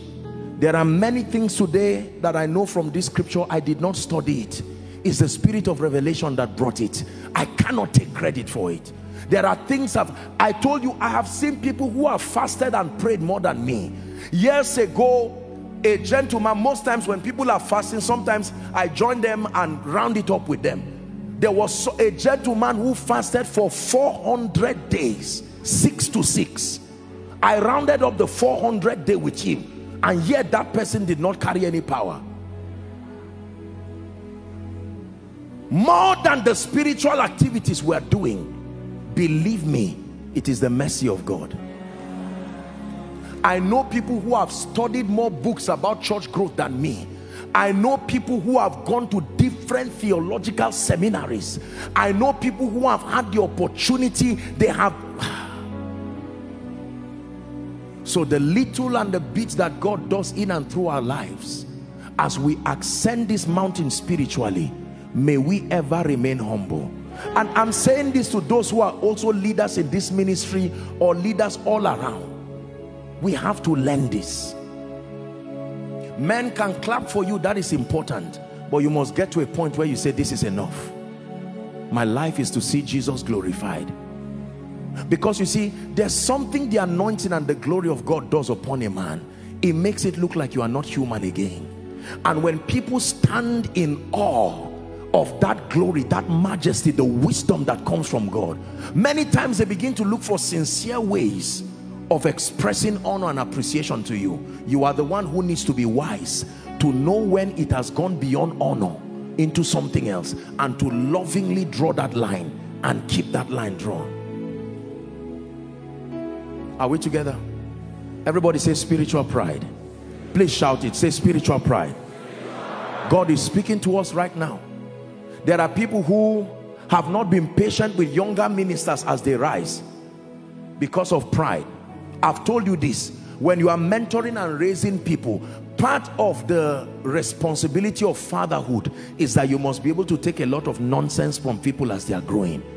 You must know and be patient with people the same way God was patient with us. Spiritual pride, revelation, rhema, healing, prophecy. Africa, I speak to you by the voice of the Spirit. Men and women of God across this nation and across this continent, may we obtain grace from God to be humble. Some of these godlike things we continue to do, we need to pray that God will have mercy on us. Otherwise we'll keep falling like rain one by one at the instance of pride. Pride based on revelation, pride based on oratory, pride based on prophetic prowess, pride based on the miraculous, pride based on wisdom, pride based on all of these things. Anything spiritual. Except the Lord builds a house, they labor in vain that build it. Except the Lord watches over a city, the watchman watcheth but in vain. It is vain to wake up early and to sleep late in the night, only to eat the bread of sorrow. So you want to keep growing spiritually, you want to keep accessing supernatural levels of power, let every lifting that God brings in your life culminate to a greater level of humility. Lord, I am so honored that you have granted me this access. Sometimes when I'm sitting before the Lord in the night and some of these revelations come, tears just come out of my eyes, and I say, Lord, thank you, thank you, thank you. You have been merciful to me and I'm grateful. Jesus, you love me too much, oh, too much, oh, too much, oh, excess love, oh. Jesus, you love me too much, oh, too much, oh, excess love, oh. Spiritual pride. The second area of pride, is God helping us? Tonight's message is hard, but just receive it with love. It is the way we make. The maker is making men. The second aspect of pride is called the pride of life. Please write it down. 1 John chapter 2 and verse 16. What is the pride of life? The pride of life is the self-exaltation. You see, that inordinate feeling of importance, that not confidence, self-exaltation based on obvious achievements. The pride of life is for people who have achieved something tangible. If you have not achieved anything, you can have pride, but not the pride of life. The pride of life is the self-glorification that is derived in the presence of obvious achievements. You have results to show for it. 1 John 2:16. For all that is in the world, the lust of the flesh, the lust of the eyes, and the pride of life is not of the Father, but is of the world. The pride of life. Jeremiah chapter 9 from verse 23 to 24. The prophet, speaking by the Spirit, admonishes us. Thus saith the Lord, let not the wise man glory in his wisdom. It does not mean to not celebrate your wisdom.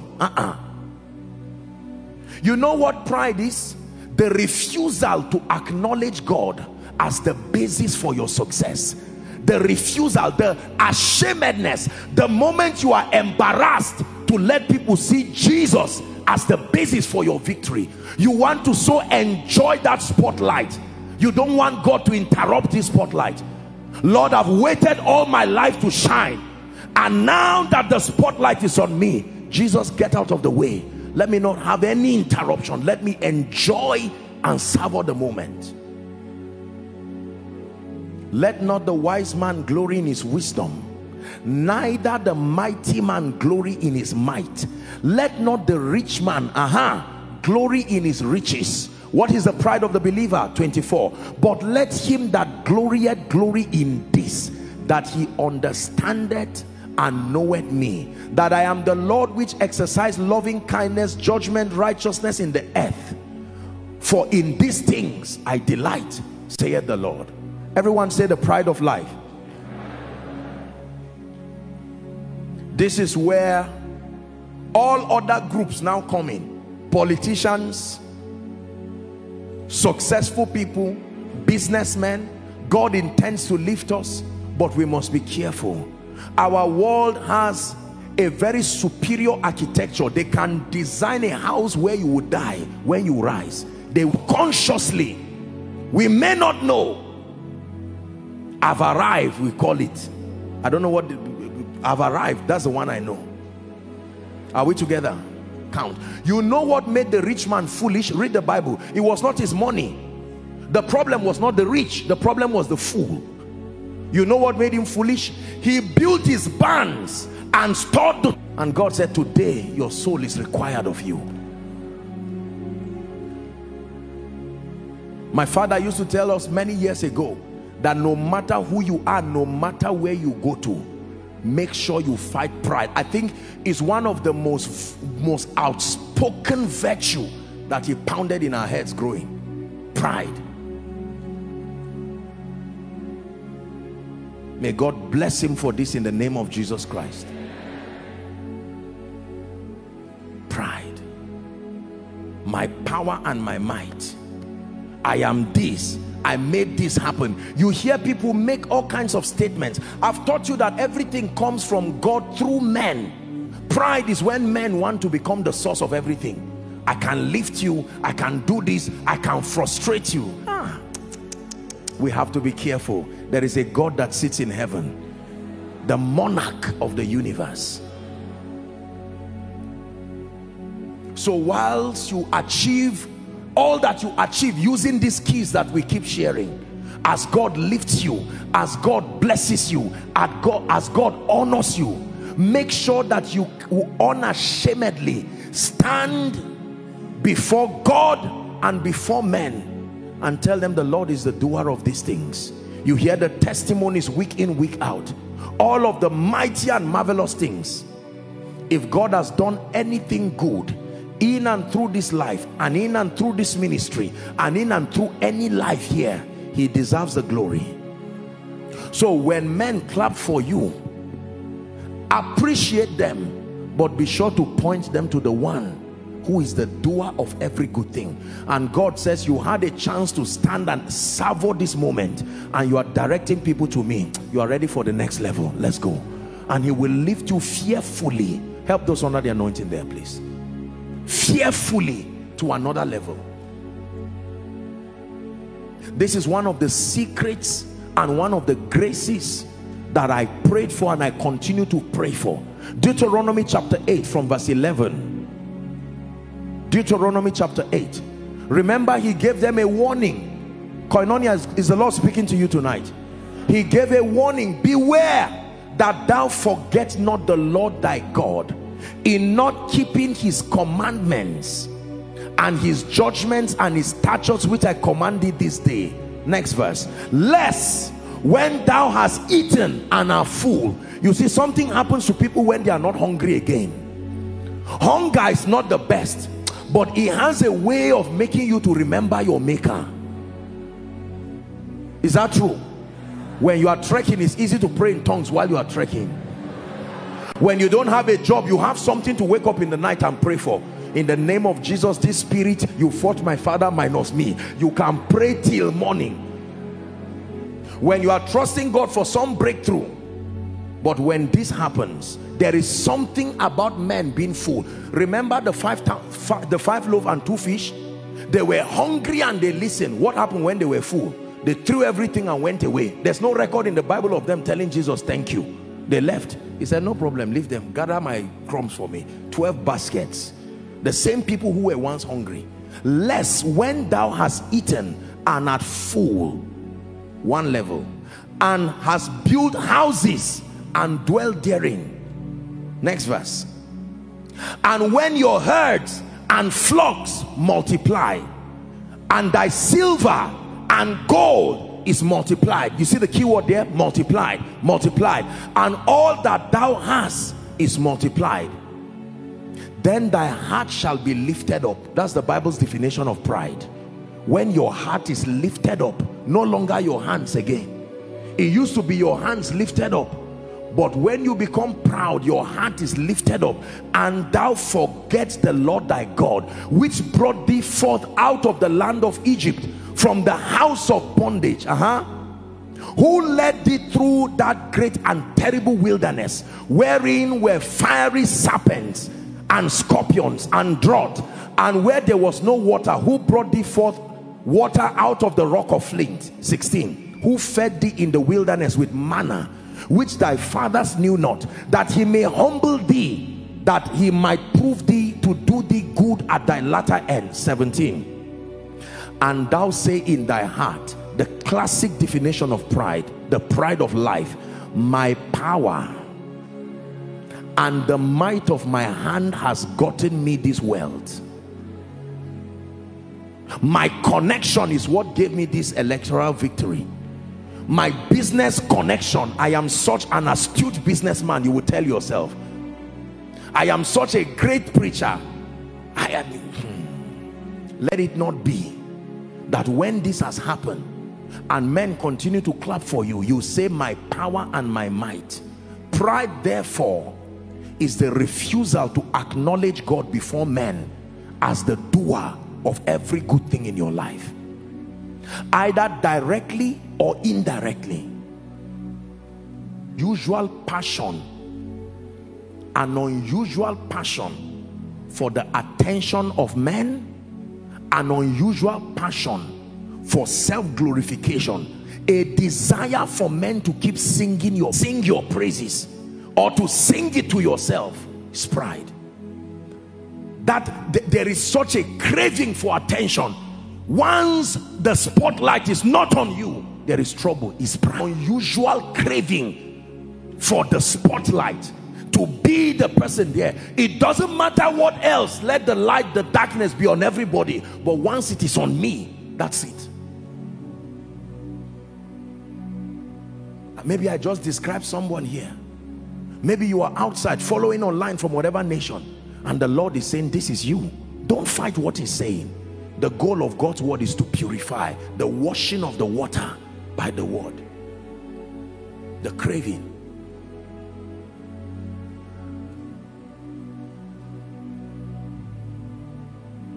There are people who go out of their way to make sure that they ring bells to make sure everybody knows what they are doing.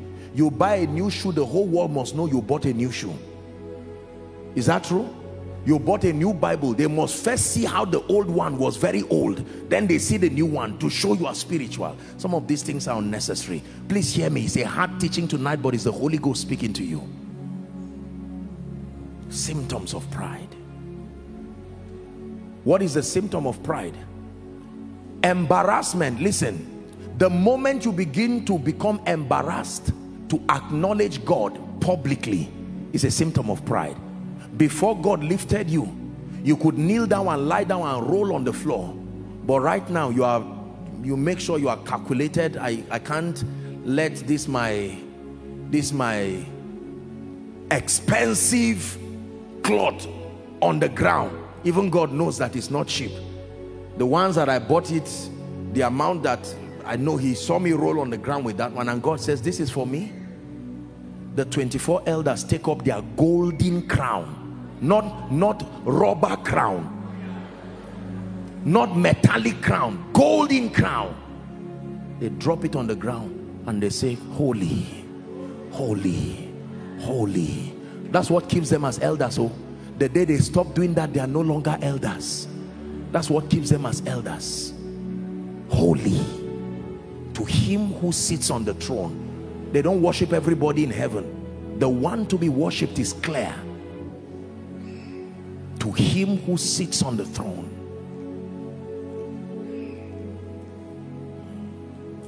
The pride of life. Nothing wrong with getting all the good things. Can you stand in front of your mansion and roll on the ground before God and say, Lord, you are the doer of this? Let men, devils and angels know that if it had not been the Lord by my side, now may Israel say. God is increasing you in ministry and you stand before men. I'm not talking of faking and carrying a form of pride, whereas humility and your heart is proud. No, that you can sincerely, you see, people can discern the purity of what you are doing. You can stand here and be saying, oh God, you are the doer, and people know that it's just talk. In your heart you are saying, I'm the doer.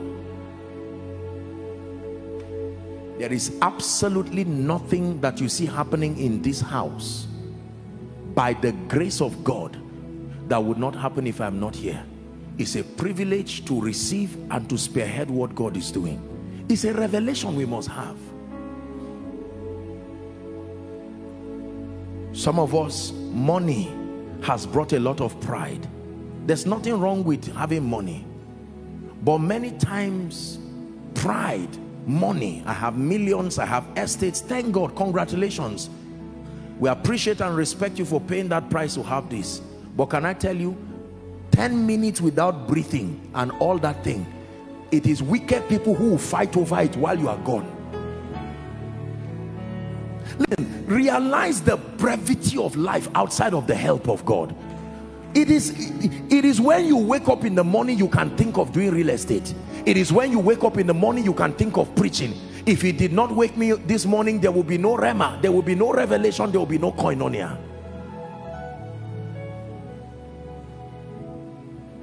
So you can say thank you Jesus before men, and they say, why are you falling our hand?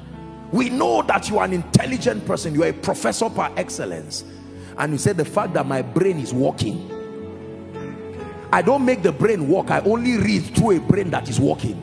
The one who made the brain work is the one who deserves the glory. Can I tell you this? Many of us, I'm sharing with you a secret. That's why you found out that you stopped rising a long time ago. Go back to that place where you started with God. Roll on the floor and say, Jesus, you are the one who I repent. Forgive me for the foolishness of forgetting about you. I started thinking about my titles. every time I see anything good, whether it's a text, whether whatever it is that people do, I just stand before him and I say, Lord, you know, you see my heart. I never had plans for anything. If you never blessed me, if you never gave me ministry, I am still grateful. But that you have done this, I return back. I'm telling you sincerely, and I'm only saying this because I'm teaching on this.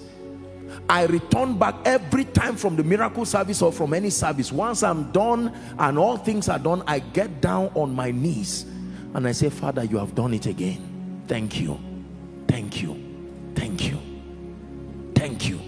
While I'm saying it, text messages are coming from all over the world. Mighty man of God. I say, Lord, that is dedicated to you. They are just trying to say you are great. What they are trying to say is Galatians 1:24, and they glorified God in me. But Lord, I'm like a host. As that glory is passing, may no devil trap it and kill me down there. Let it pass and go to him who is due all the glory. All the glory belongs to you. All the glory belongs to you, oh God.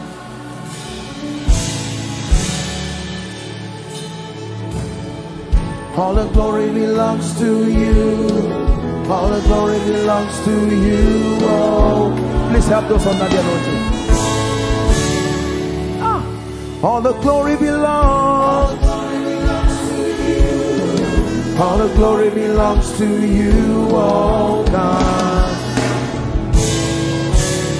One more time. All the glory belongs. All the glory belongs to you, oh God. Hear me. No matter who you are and no matter what God gives you, if you are flying a private jet, you are not the wind that is holding the jet. You only had money to buy it from a man who manufactured it. I'm not being sarcastic, I'm only challenging you. If you win an election, as you sit down on that seat, while people are clapping, just tell them thank you, excuse them out, lock the door of your office and roll on the ground. Say, Lord, I knew that I would have lost this election. You are the doer. And God says, because you have done this, I vow that you will remain here, and anybody that tries to fight you, I will scatter them into pieces. God helps you as a man of God. Every Sunday you come, if you see one member that comes to hear what God has to say, give God thanks. Oh, if I come here and I find 10 people, I will preach with the same fire and the same passion. I stand before the God who called me, and I'm telling you this, it's not about the crowd. No, it is an honor to talk to one person about Jesus, to make an altar call, and to be in partnership with the Holy Ghost to save lives. Listen to me. The car you have in your house came by his mercy. The house you have came by his mercy. I have houses in Europe, I have houses in America. Congratulations. There are people who have houses but they are mad today. Their brains are not coordinated again to even travel there. As the houses they have everywhere, their prayer is for survival. Lord, let me live.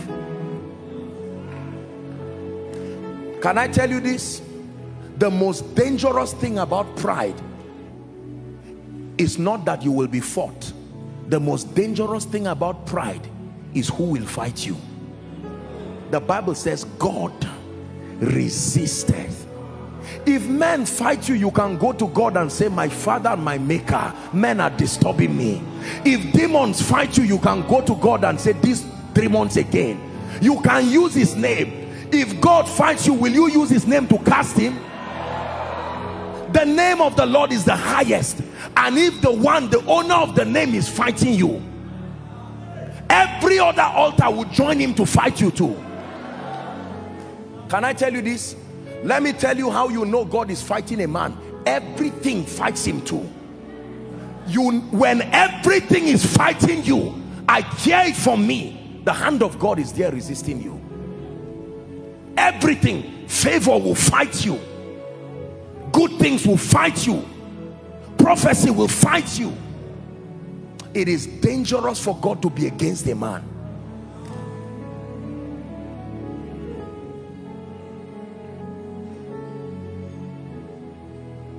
Lord, you gave me this beauty. I'm a beautiful woman, beautiful lady. And God says, nonsense. If you die, your beauty will not resurrect you. You acknowledge him. Lord, I am a great man. It's because I'm intelligent. That's why companies are calling on me. And God says, nonsense. It is not of him that willeth, nor of him that runneth, but of the Lord that showeth mercy. I share with you a secret. It's one of the graces at work in this house. Sometimes we see people say, Apostle, you are humble, you are simple. And I say, my humility, it didn't come from my background just like that. It's a revelation. I am aware that God can fight a man. It is dangerous to be at the other side of that battle.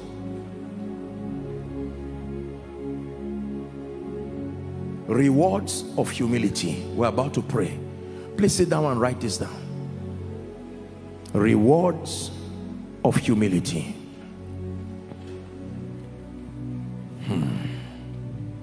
Proverbs chapter 22 and verse 4.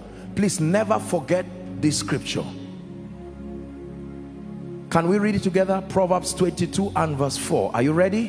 1, 2, read. By humility and the fear of the Lord are riches and honor and life. One more time. By humility and the fear of the Lord are riches and honor. Are you seeing that riches is not the same as honor? You can have riches and not have honor. You can have riches and honor and not have life. There is a relationship between untimely death and pride. There is a relationship between humility and longevity.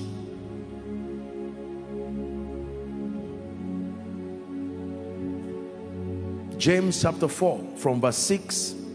Then we go to verse 10. James 4. But he giveth more grace. One of the blessings there. Wherefore he saith, God resisted the proud, but giveth grace unto the humble. Please go to verse 10.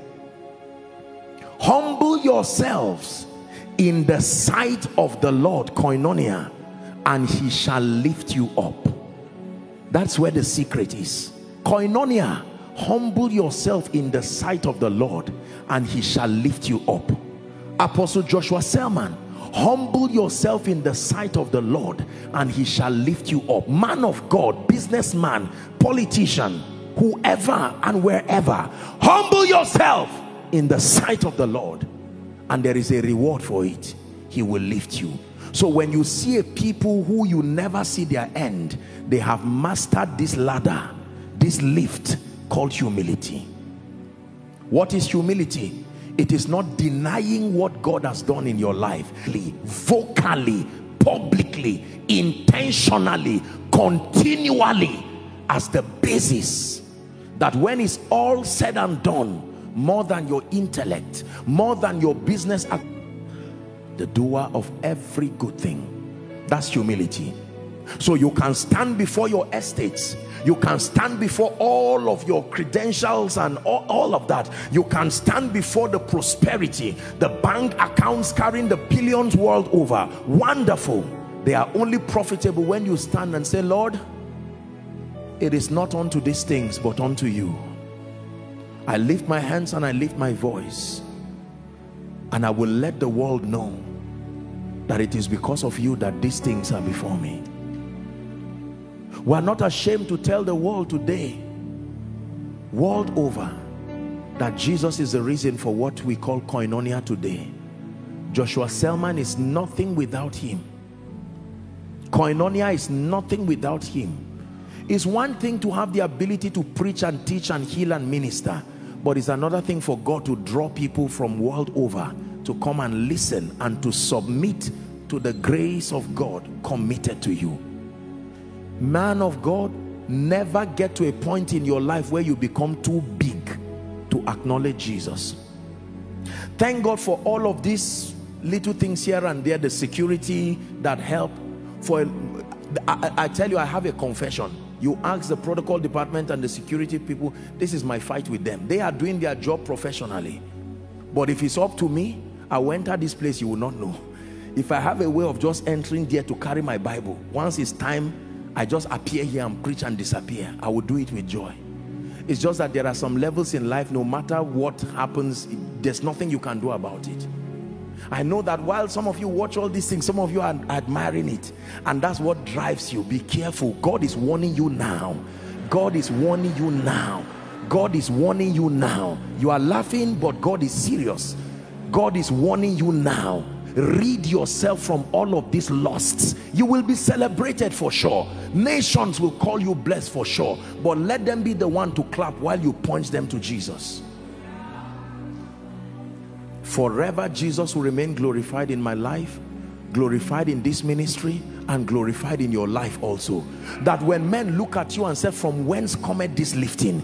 Others are saying there is a casting down. What is happening to your business that you are rising in leaps and bounds? I just hear you open a new office. You don't just laugh and say, well, say it again. No, don't say they know. Tell them you are the doer. Jesus, I acknowledge you. And they say, please leave those spiritual things. What did you do? And tell them, no, I will not leave it. This is how it happened. I don't know how it happened for others. What is the secret to this? Your peace. Your children are well behaved. Everybody is respectful. One says, because they know me. Go and ask them how disciplined their father and their mother are. No. Am I wasting your time? Can I tell you this? You've heard me say it. When I had this encounter with the Lord, where he taught me the lifting power of humility, this was what the Lord told me. Son, if you will let men see me, there is nothing I will not give you. This is what God told me. For men to see you, that's fine. John chapter 3 and verse 30 must be the lesson that everybody takes home today as far as humility is concerned.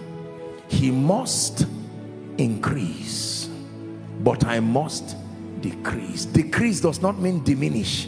Decrease does not mean go back. No. That you exalt him. How do you know you are humble? When men look at you, they remember Jesus, not you. When men look at you, they know, they see all the miracles, they see the signs and the wonders, they see God lifting you, and all they can say is, Lord, you are a wonder. When men look at you and it's only your praises they sing, something is wrong with your approach. For everything God has done in this life, for everything God has done in this ministry, truly to him be the glory. To him be the glory. To him be the honor. No man on earth should give glory to himself. All the glory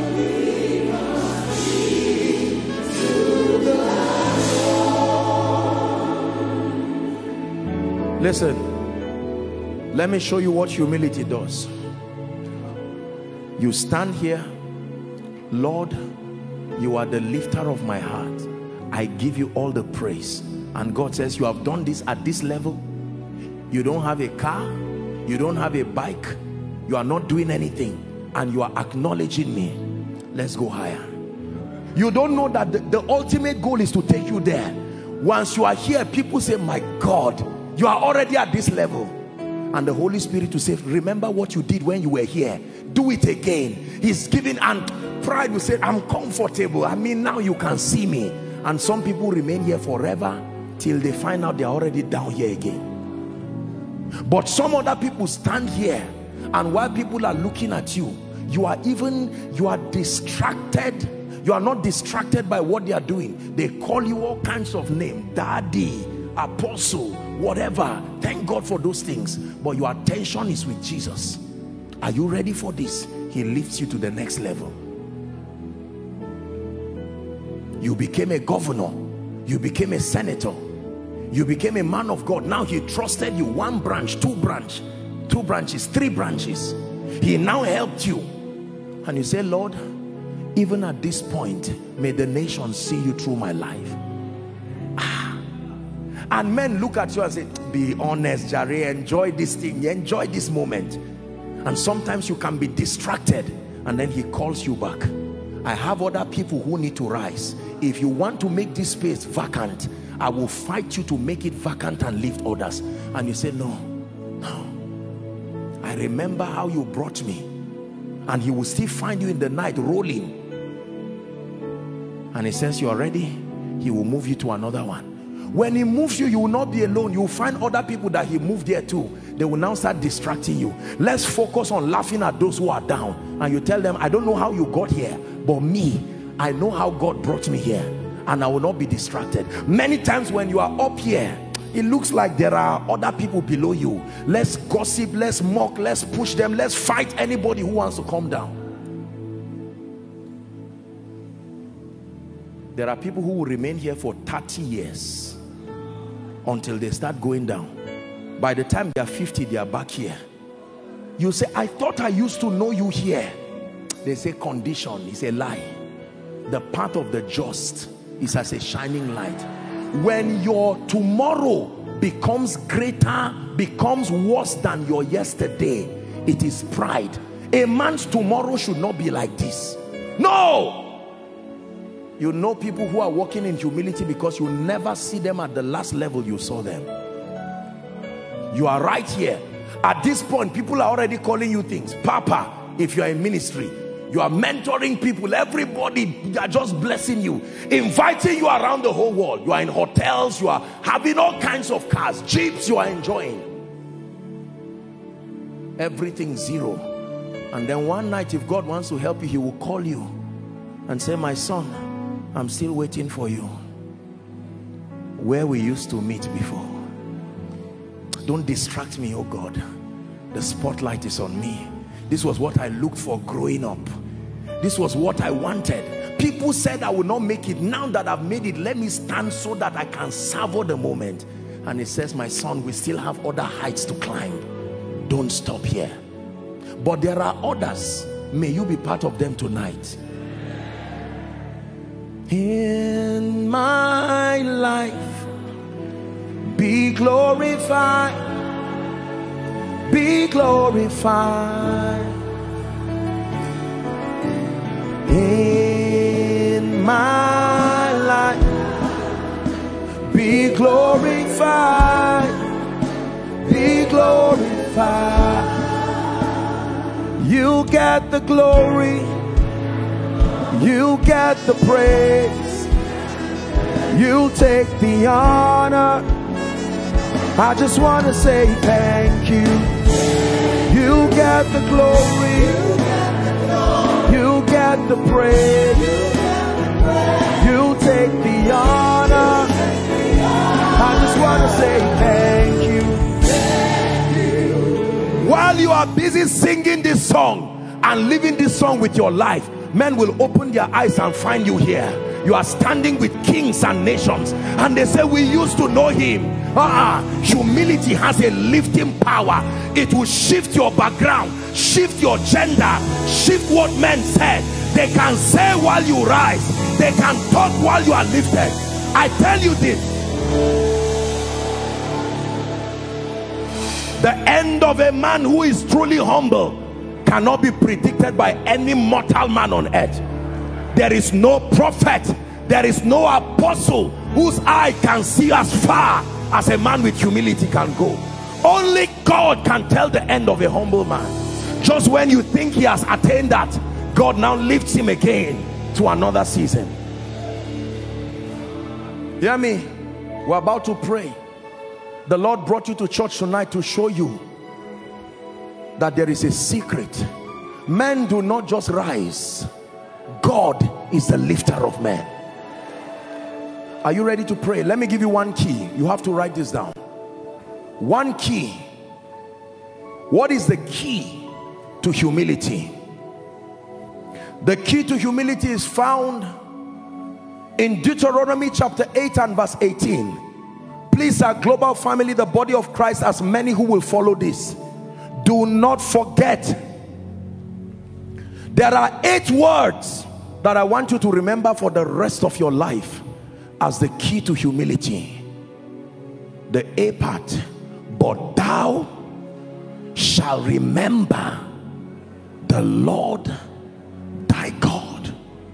But thou shalt remember, not just the Lord thy God. Hear me. One of the greatest keys to humility is remembrance. Remember where God took you from, and remember who took you. If you can remember where God took you from, and you can remember who took you, you have mastered the key to beating life at its game. Believe me. When David stood before Goliath, Goliath said, am I a dog that you are coming to me with this sling? He said, God who delivered me, I remember. Success has a way of eroding your memory. That's why there are certain pains and certain things that you are around you is looking for favor, and you can never hear people who tell you the truth again. Times will come you will have to be your own counselor. Let yesterday be your counselor. Remember how God lifted you. Man of God, remember once upon a time you had no church, no reputation. Politician, remember once upon a time you trekked without shoes. Every time men forget, they stop moving forward. Remember, remember, remember. This is what I do all the time. Let me speak to someone here. Keep the memory of your pain now. You will need it tomorrow. Don't waste your pain. Your pain is a miracle. The scar, listen, the injury on your hand today is what will keep you when you sit on the throne. Till today, Jesus still has the scar. The scar reminds him of his love for man again. Every time you see that scar, you remember. Every time God did wondrous things to the nation of Israel, listen to me, he gave them instructions. He says, find a way of archiving this. If your children ask you and say, why are you doing this? Tell them, oh Israel, you forgot too soon that for 430 years you were in the land of slavery. Now you began to build idols. One of the ways that God brings men to humility when they forget him is to lift his hand, and you will see what the devil does in your life. Every time people were proud, he gave them over to their enemies. It's in your Bible. Africa, could this be why we are going through what we are going through? Nigeria, could this be why we are going through? If my people who are called by my name, what's the first thing they do? Not pray, not pray. We have been praying. We have been praying. Humble themselves. It is not because the arm of the Lord is too short. Man of God, it does not take God anything to expand your ministry. It does not take anything for the anointing you desire. If it's prosperity, I dare to tell you there are enough destiny helpers, enough ideas, enough systems and structures for God to lift you. Read your Bible and see the lifting power of God. When you become at the center stage of your life, forget about the hand of God. I remember your goodness. I remember your love. I remember your faithfulness. I remember your grace. I remember a time in my life when I was going to preach. No bike, no nothing, it was raining. I remember trekking in the rain while the rain was pouring on me. I was praying in tongues and going for the meeting. And look what he's done today. And then you forget. Keep that memory. That's what God will use to remind you. Oh billionaire, remember that one time you were soaking Gary.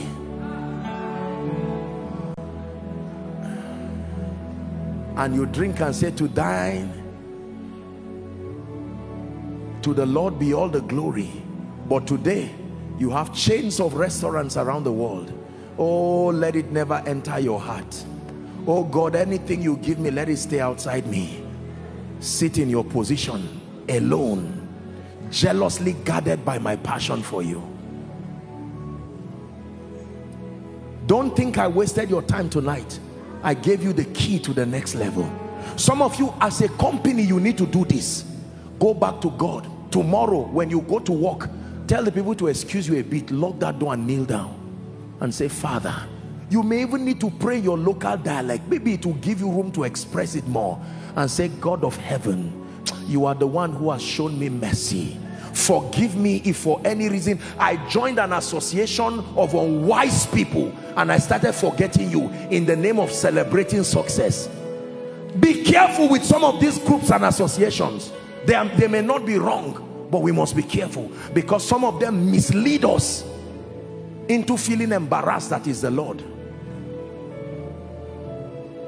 Once upon a time you could not afford a good shoe, but now you can even buy the whole boutique. Oh, please do not forget, thou shalt remember. Remember yesterday and remember the Lord. Remember yesterday and remember the Lord. Take this message and give anybody you know and you love sincerely. Use it to train your children. If God has blessed you and you are a blessed man with substance, sit your children down. Don't just show them the money. Tell them the stories. Tell them, young boys, you have the privilege to eat anything you eat today and travel around the world. But it was not always like that. I came from a family where we had to use well to draw water out. God began to help me. If the only thing I give you people is money, I've destroyed you. This is a mistake, and I say it finally before we pray. Most leaders in Africa and Nigeria are making this mistake. We are not giving those who look up to us the stories. We are only giving them the rewards. So a young man now does not know that ministry needs stamina and endurance and pain. Why? Because he just came and received impartation, received maybe 3 or 5 cars, and had his mentor or spiritual father come and stand as a leverage to speak for him. An increase is coming, and he can look and be laughing at people and say, shame on you. 5 years, no membership, because of that leverage. Pain is a gift. Make sure you give those you really love. Don't inflict pain on them. The testimony of your pain, I mean. Share it with them. Let them know that once upon a time you fasted and prayed, that this anointing did not just drop because you read your Bible. And tell them the privilege you now enjoy, do not abuse it. Carelessness comes when process is not known. When people ignore process, the result is carelessness. I'm going to give us 2-3 minutes. I don't know how you are going to cry before God. I will do my own here. The next 2-3 minutes, you are just going to say, Lord, if ever my heart is lifted, forgive me. Show me mercy tonight and grant me grace. Pray. You don't have to kneel down or lie down. Just cry before your maker. Please, no movement around. This is a serious moment. Go ahead and pray.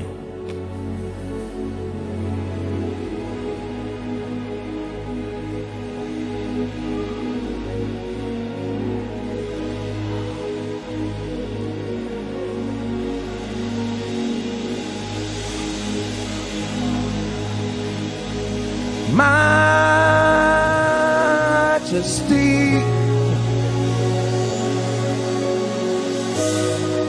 majesty, your grace has found me just as I am, empty-handed but alive in your hands. Your majesty,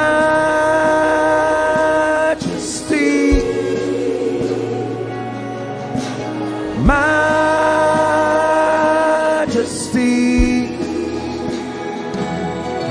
forever I'm changed by your love.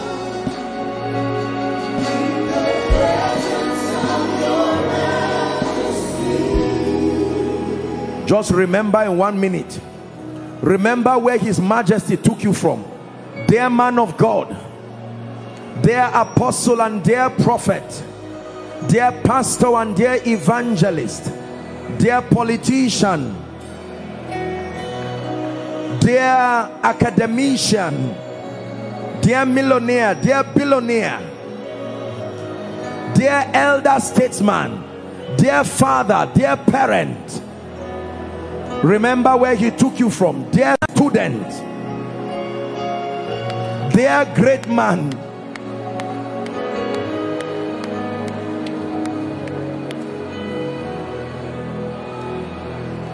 thank you, Jesus. Oh, thank you, Jesus. Thank you, Jesus, for your mercy, for your goodness. Thank you. If you have to cry, cry. If you have to sing, sing. Just a minute or two and we're done. Let him know that I am still your boy, oh God.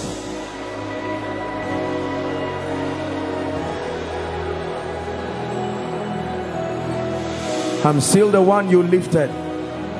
I'm still the one you helped. Still the one you blessed.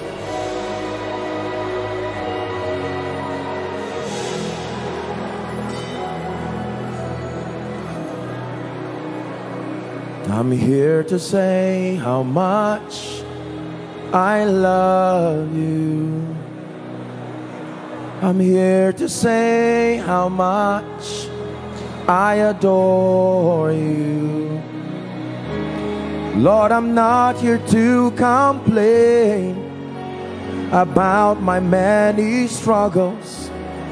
By your Spirit and your grace, I'm confident you'll solve them. But I'm here to say I love you. I'm here to say I adore you. I'm here to say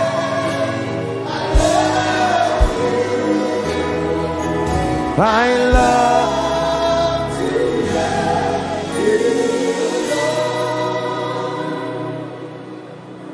you. Lord, as men look at our lives, may they see you.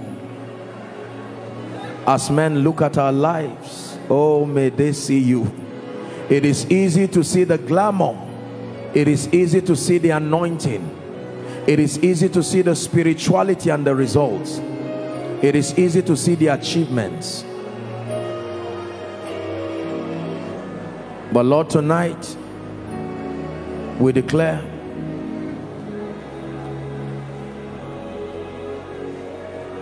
that we love you. We're wrapping up. And with our hands lifted up, we will worship our King. And with our hands lifted up, we come before you, rejoice. With our hands lifted up to the sky, and the world wonders why. We just tell them we love in our King. Oh, we just tell them we love in our King. Now I can pray for you. You don't have to kneel, please just stand. Now I can pray for this grace that brings exaltation. I have seen it. I know it works. Believe me, there is a grace that lifts. There is a grace that grants you access to kings, to systems, to structures. There is a grace that enthrones beyond your wildest imagination. Many of us here have been lifted. We have tasted of honor and glory. We have seen the help of God. But I submit to you that at any level there is still more. There is still more. There is still more. Lord, may we never forget. May the nations see that you are the lifter, the blesser, the anointer, the one who prospers.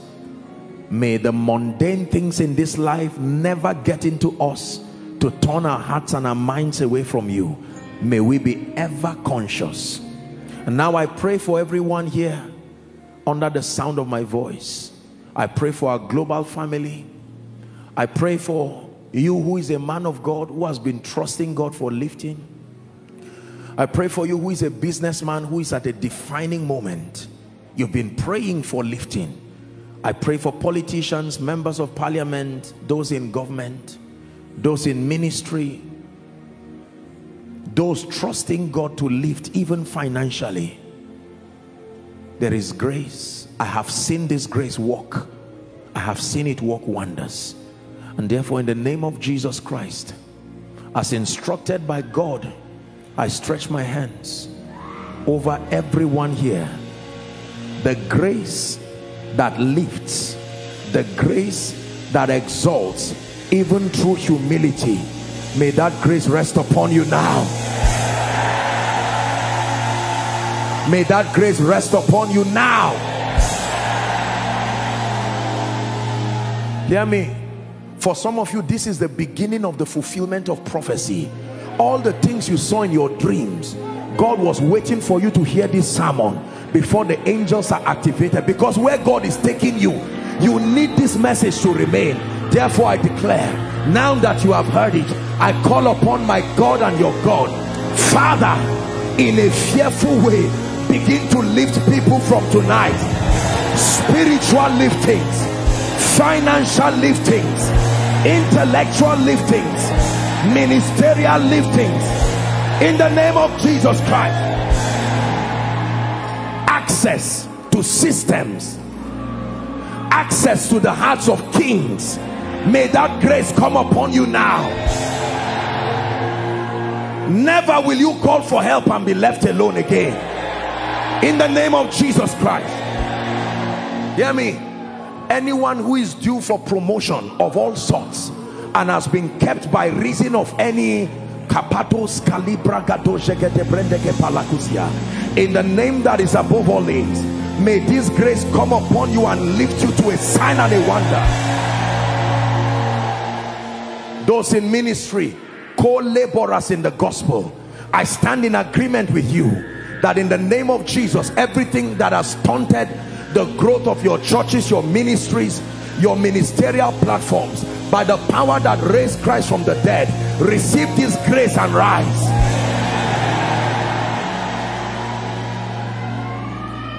Some of us have been at the same level for a long time. You've not gone down, but you've not gone up either. I pray for you, by this grace, ye have encompassed this mountain long enough. Rise up now in the name of Jesus.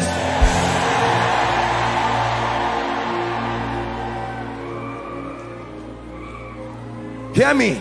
Any spirit that has taken advantage of pride in your life to keep you down, help that gentleman. Any spirit that has cooperated with your ignorance in this area, some of you may have been arrogant based on this psychological thing. It's just your passion to prove a point, your passion to be known and to be celebrated. Any spirit that has taken advantage of you, by the blood of the eternal covenant, I cast those spirits out of your life, out of your destiny, out of your destiny, in the name of Jesus Christ. Therefore, I declare over your life, no more stagnation. Age-long doors that have refused to open, in the name of Jesus, we swing them open now. Hear me. Whatever has stunted your office, your business, the works of your hands, every manifestation of pride that has come through you, directly or indirectly, or has come from your children and even those you are raising, spiritually or otherwise, I pray, may the mercy of God speak for you. Grace to walk in true humility. Receive that grace. Grace to acknowledge Jesus as the source and the only source of your rising. May that grace be released upon you. Hear me. Any association in your life that seeks to distract you from acknowledging Jesus, and anything that is planted in your heart that makes you ashamed of letting the nations know that he is the lifter, I command it out of your heart now. But thou shall remember the Lord thy God, but thou shall remember the Lord thy God, but thou shalt remember the one who lifted, the one who blessed. That grace comes upon you now. Hear me. Some of you, it will not reach the next 1 week. You will return back with strange testimonies of doors open. I say this to you by the God of heaven. Some of you, before next Sunday, you will stand here to share some testimonies of the lifting power of humility. By this grace, doors that were once open and are now closed, may they be reopened again. In the name of Jesus, please wave your hands and give him praise. Thank you, Father. Let the name of the Lord be glorified. Wave your hands, give him praise. In the name of Jesus Christ. Just a moment, let me make the altar call. Please keep standing, everyone. Let's honor those who are coming now. You are in this place. The greatest proof of pride is to refuse to acknowledge God. Alongside that, refusal to pray is pride, because it's proof that you do not need the assistance of heaven. Refusal to study the word. Wherever you are in this auditorium, around the balcony or outside, I want you to run right now and come and stand before me. We have just 1 minute for you. God bless you as you come. Run, leave your seat and come. Don't let the devil deceive you and say, I don't want people to see me. Come to Jesus. Koinonia, are you celebrating salvation? Don't let anybody stop you where you are. Leave them and come. Come to Jesus. Come to Jesus. Come. Young and old alike, come. Those who are following online, following from whatever TV station, following from any nation, I'd like you to be prepared right now. Open your heart before Jesus Christ and pray this prayer as we lead these people, our family here in prayer. Make sure you connect, pray. And those who will be watching this later on, when you get to this part of the video, the recording, make sure you join to pray. Please come, join them. We have 1 more minute. Apostle, I'm not sure if I'm saved or not. Run and join them so you can be sure tonight. I love the things of God, but I'm not sure if I'm saved. Join them. Join them. Please, if you're coming, rush quickly. We're out of time. Come as you are. The maker is about to make you. The lifter is about to lift you. Koinonia, can you celebrate them?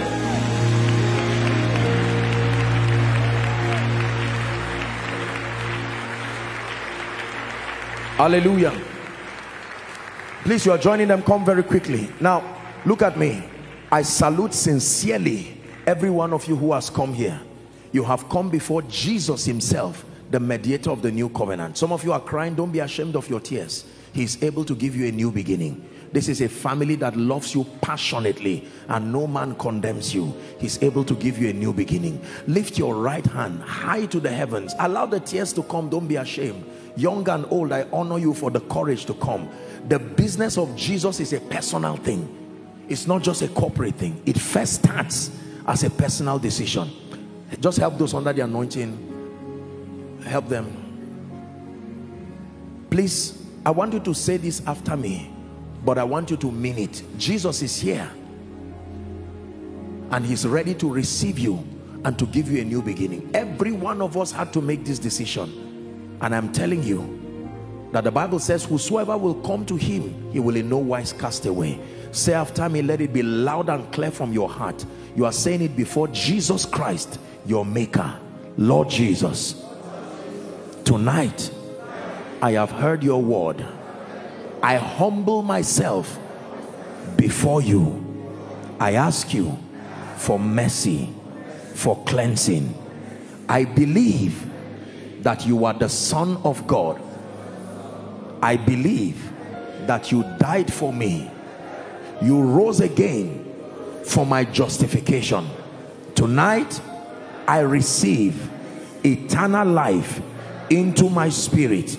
I receive the abundance of grace and the gift of righteousness, and I declare that I reign in life.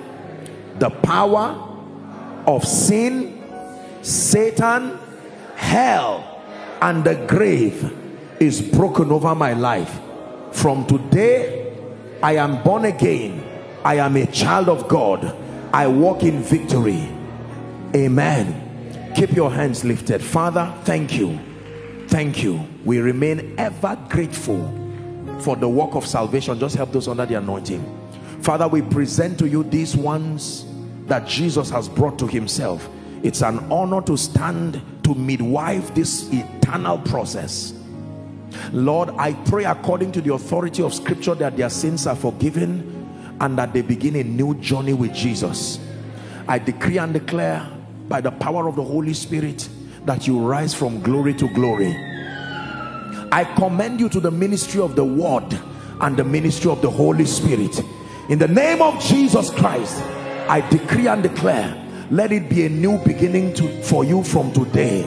You go forward ever and backward never.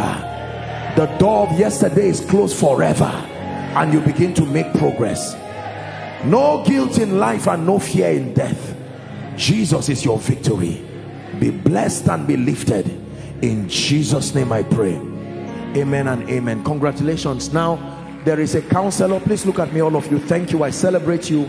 There's a counselor waving his hands. Please, all of you, just follow them in concert. Just a minute or two. They'll just have your details and appraise you, and you'll be back to your seat. Let's honor them as they go. Please celebrate them. Celebrate them. Be careful as you walk with the cranes.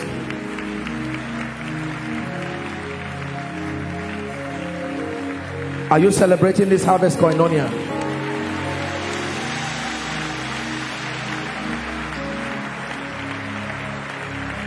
Oh, takes me home, here in the love of Christ, I'll stand.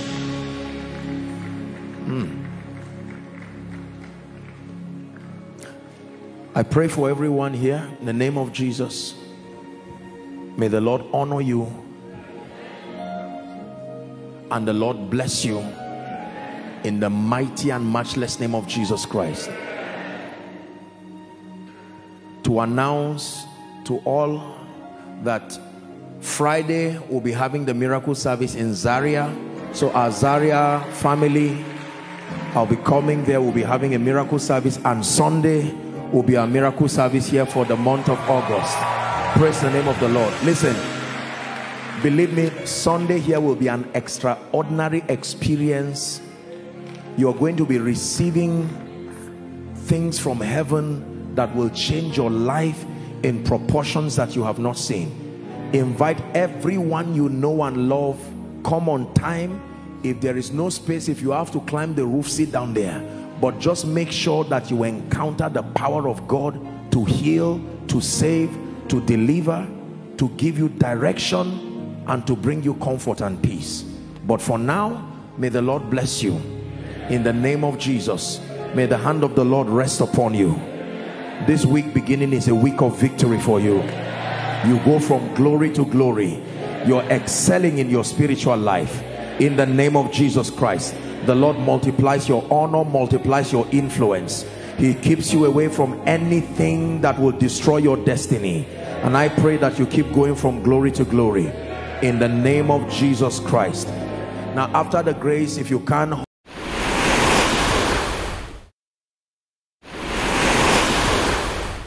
thanks for watching Revival Time Hub. But be ye doers of the word, and not hearers only, deceiving your own selves. For if any be a hearer of the word, and not a doer, he is like unto a man beholding his natural face in a glass. For he beholdeth himself, and goeth his way, and straightway forgetteth what manner of man he was.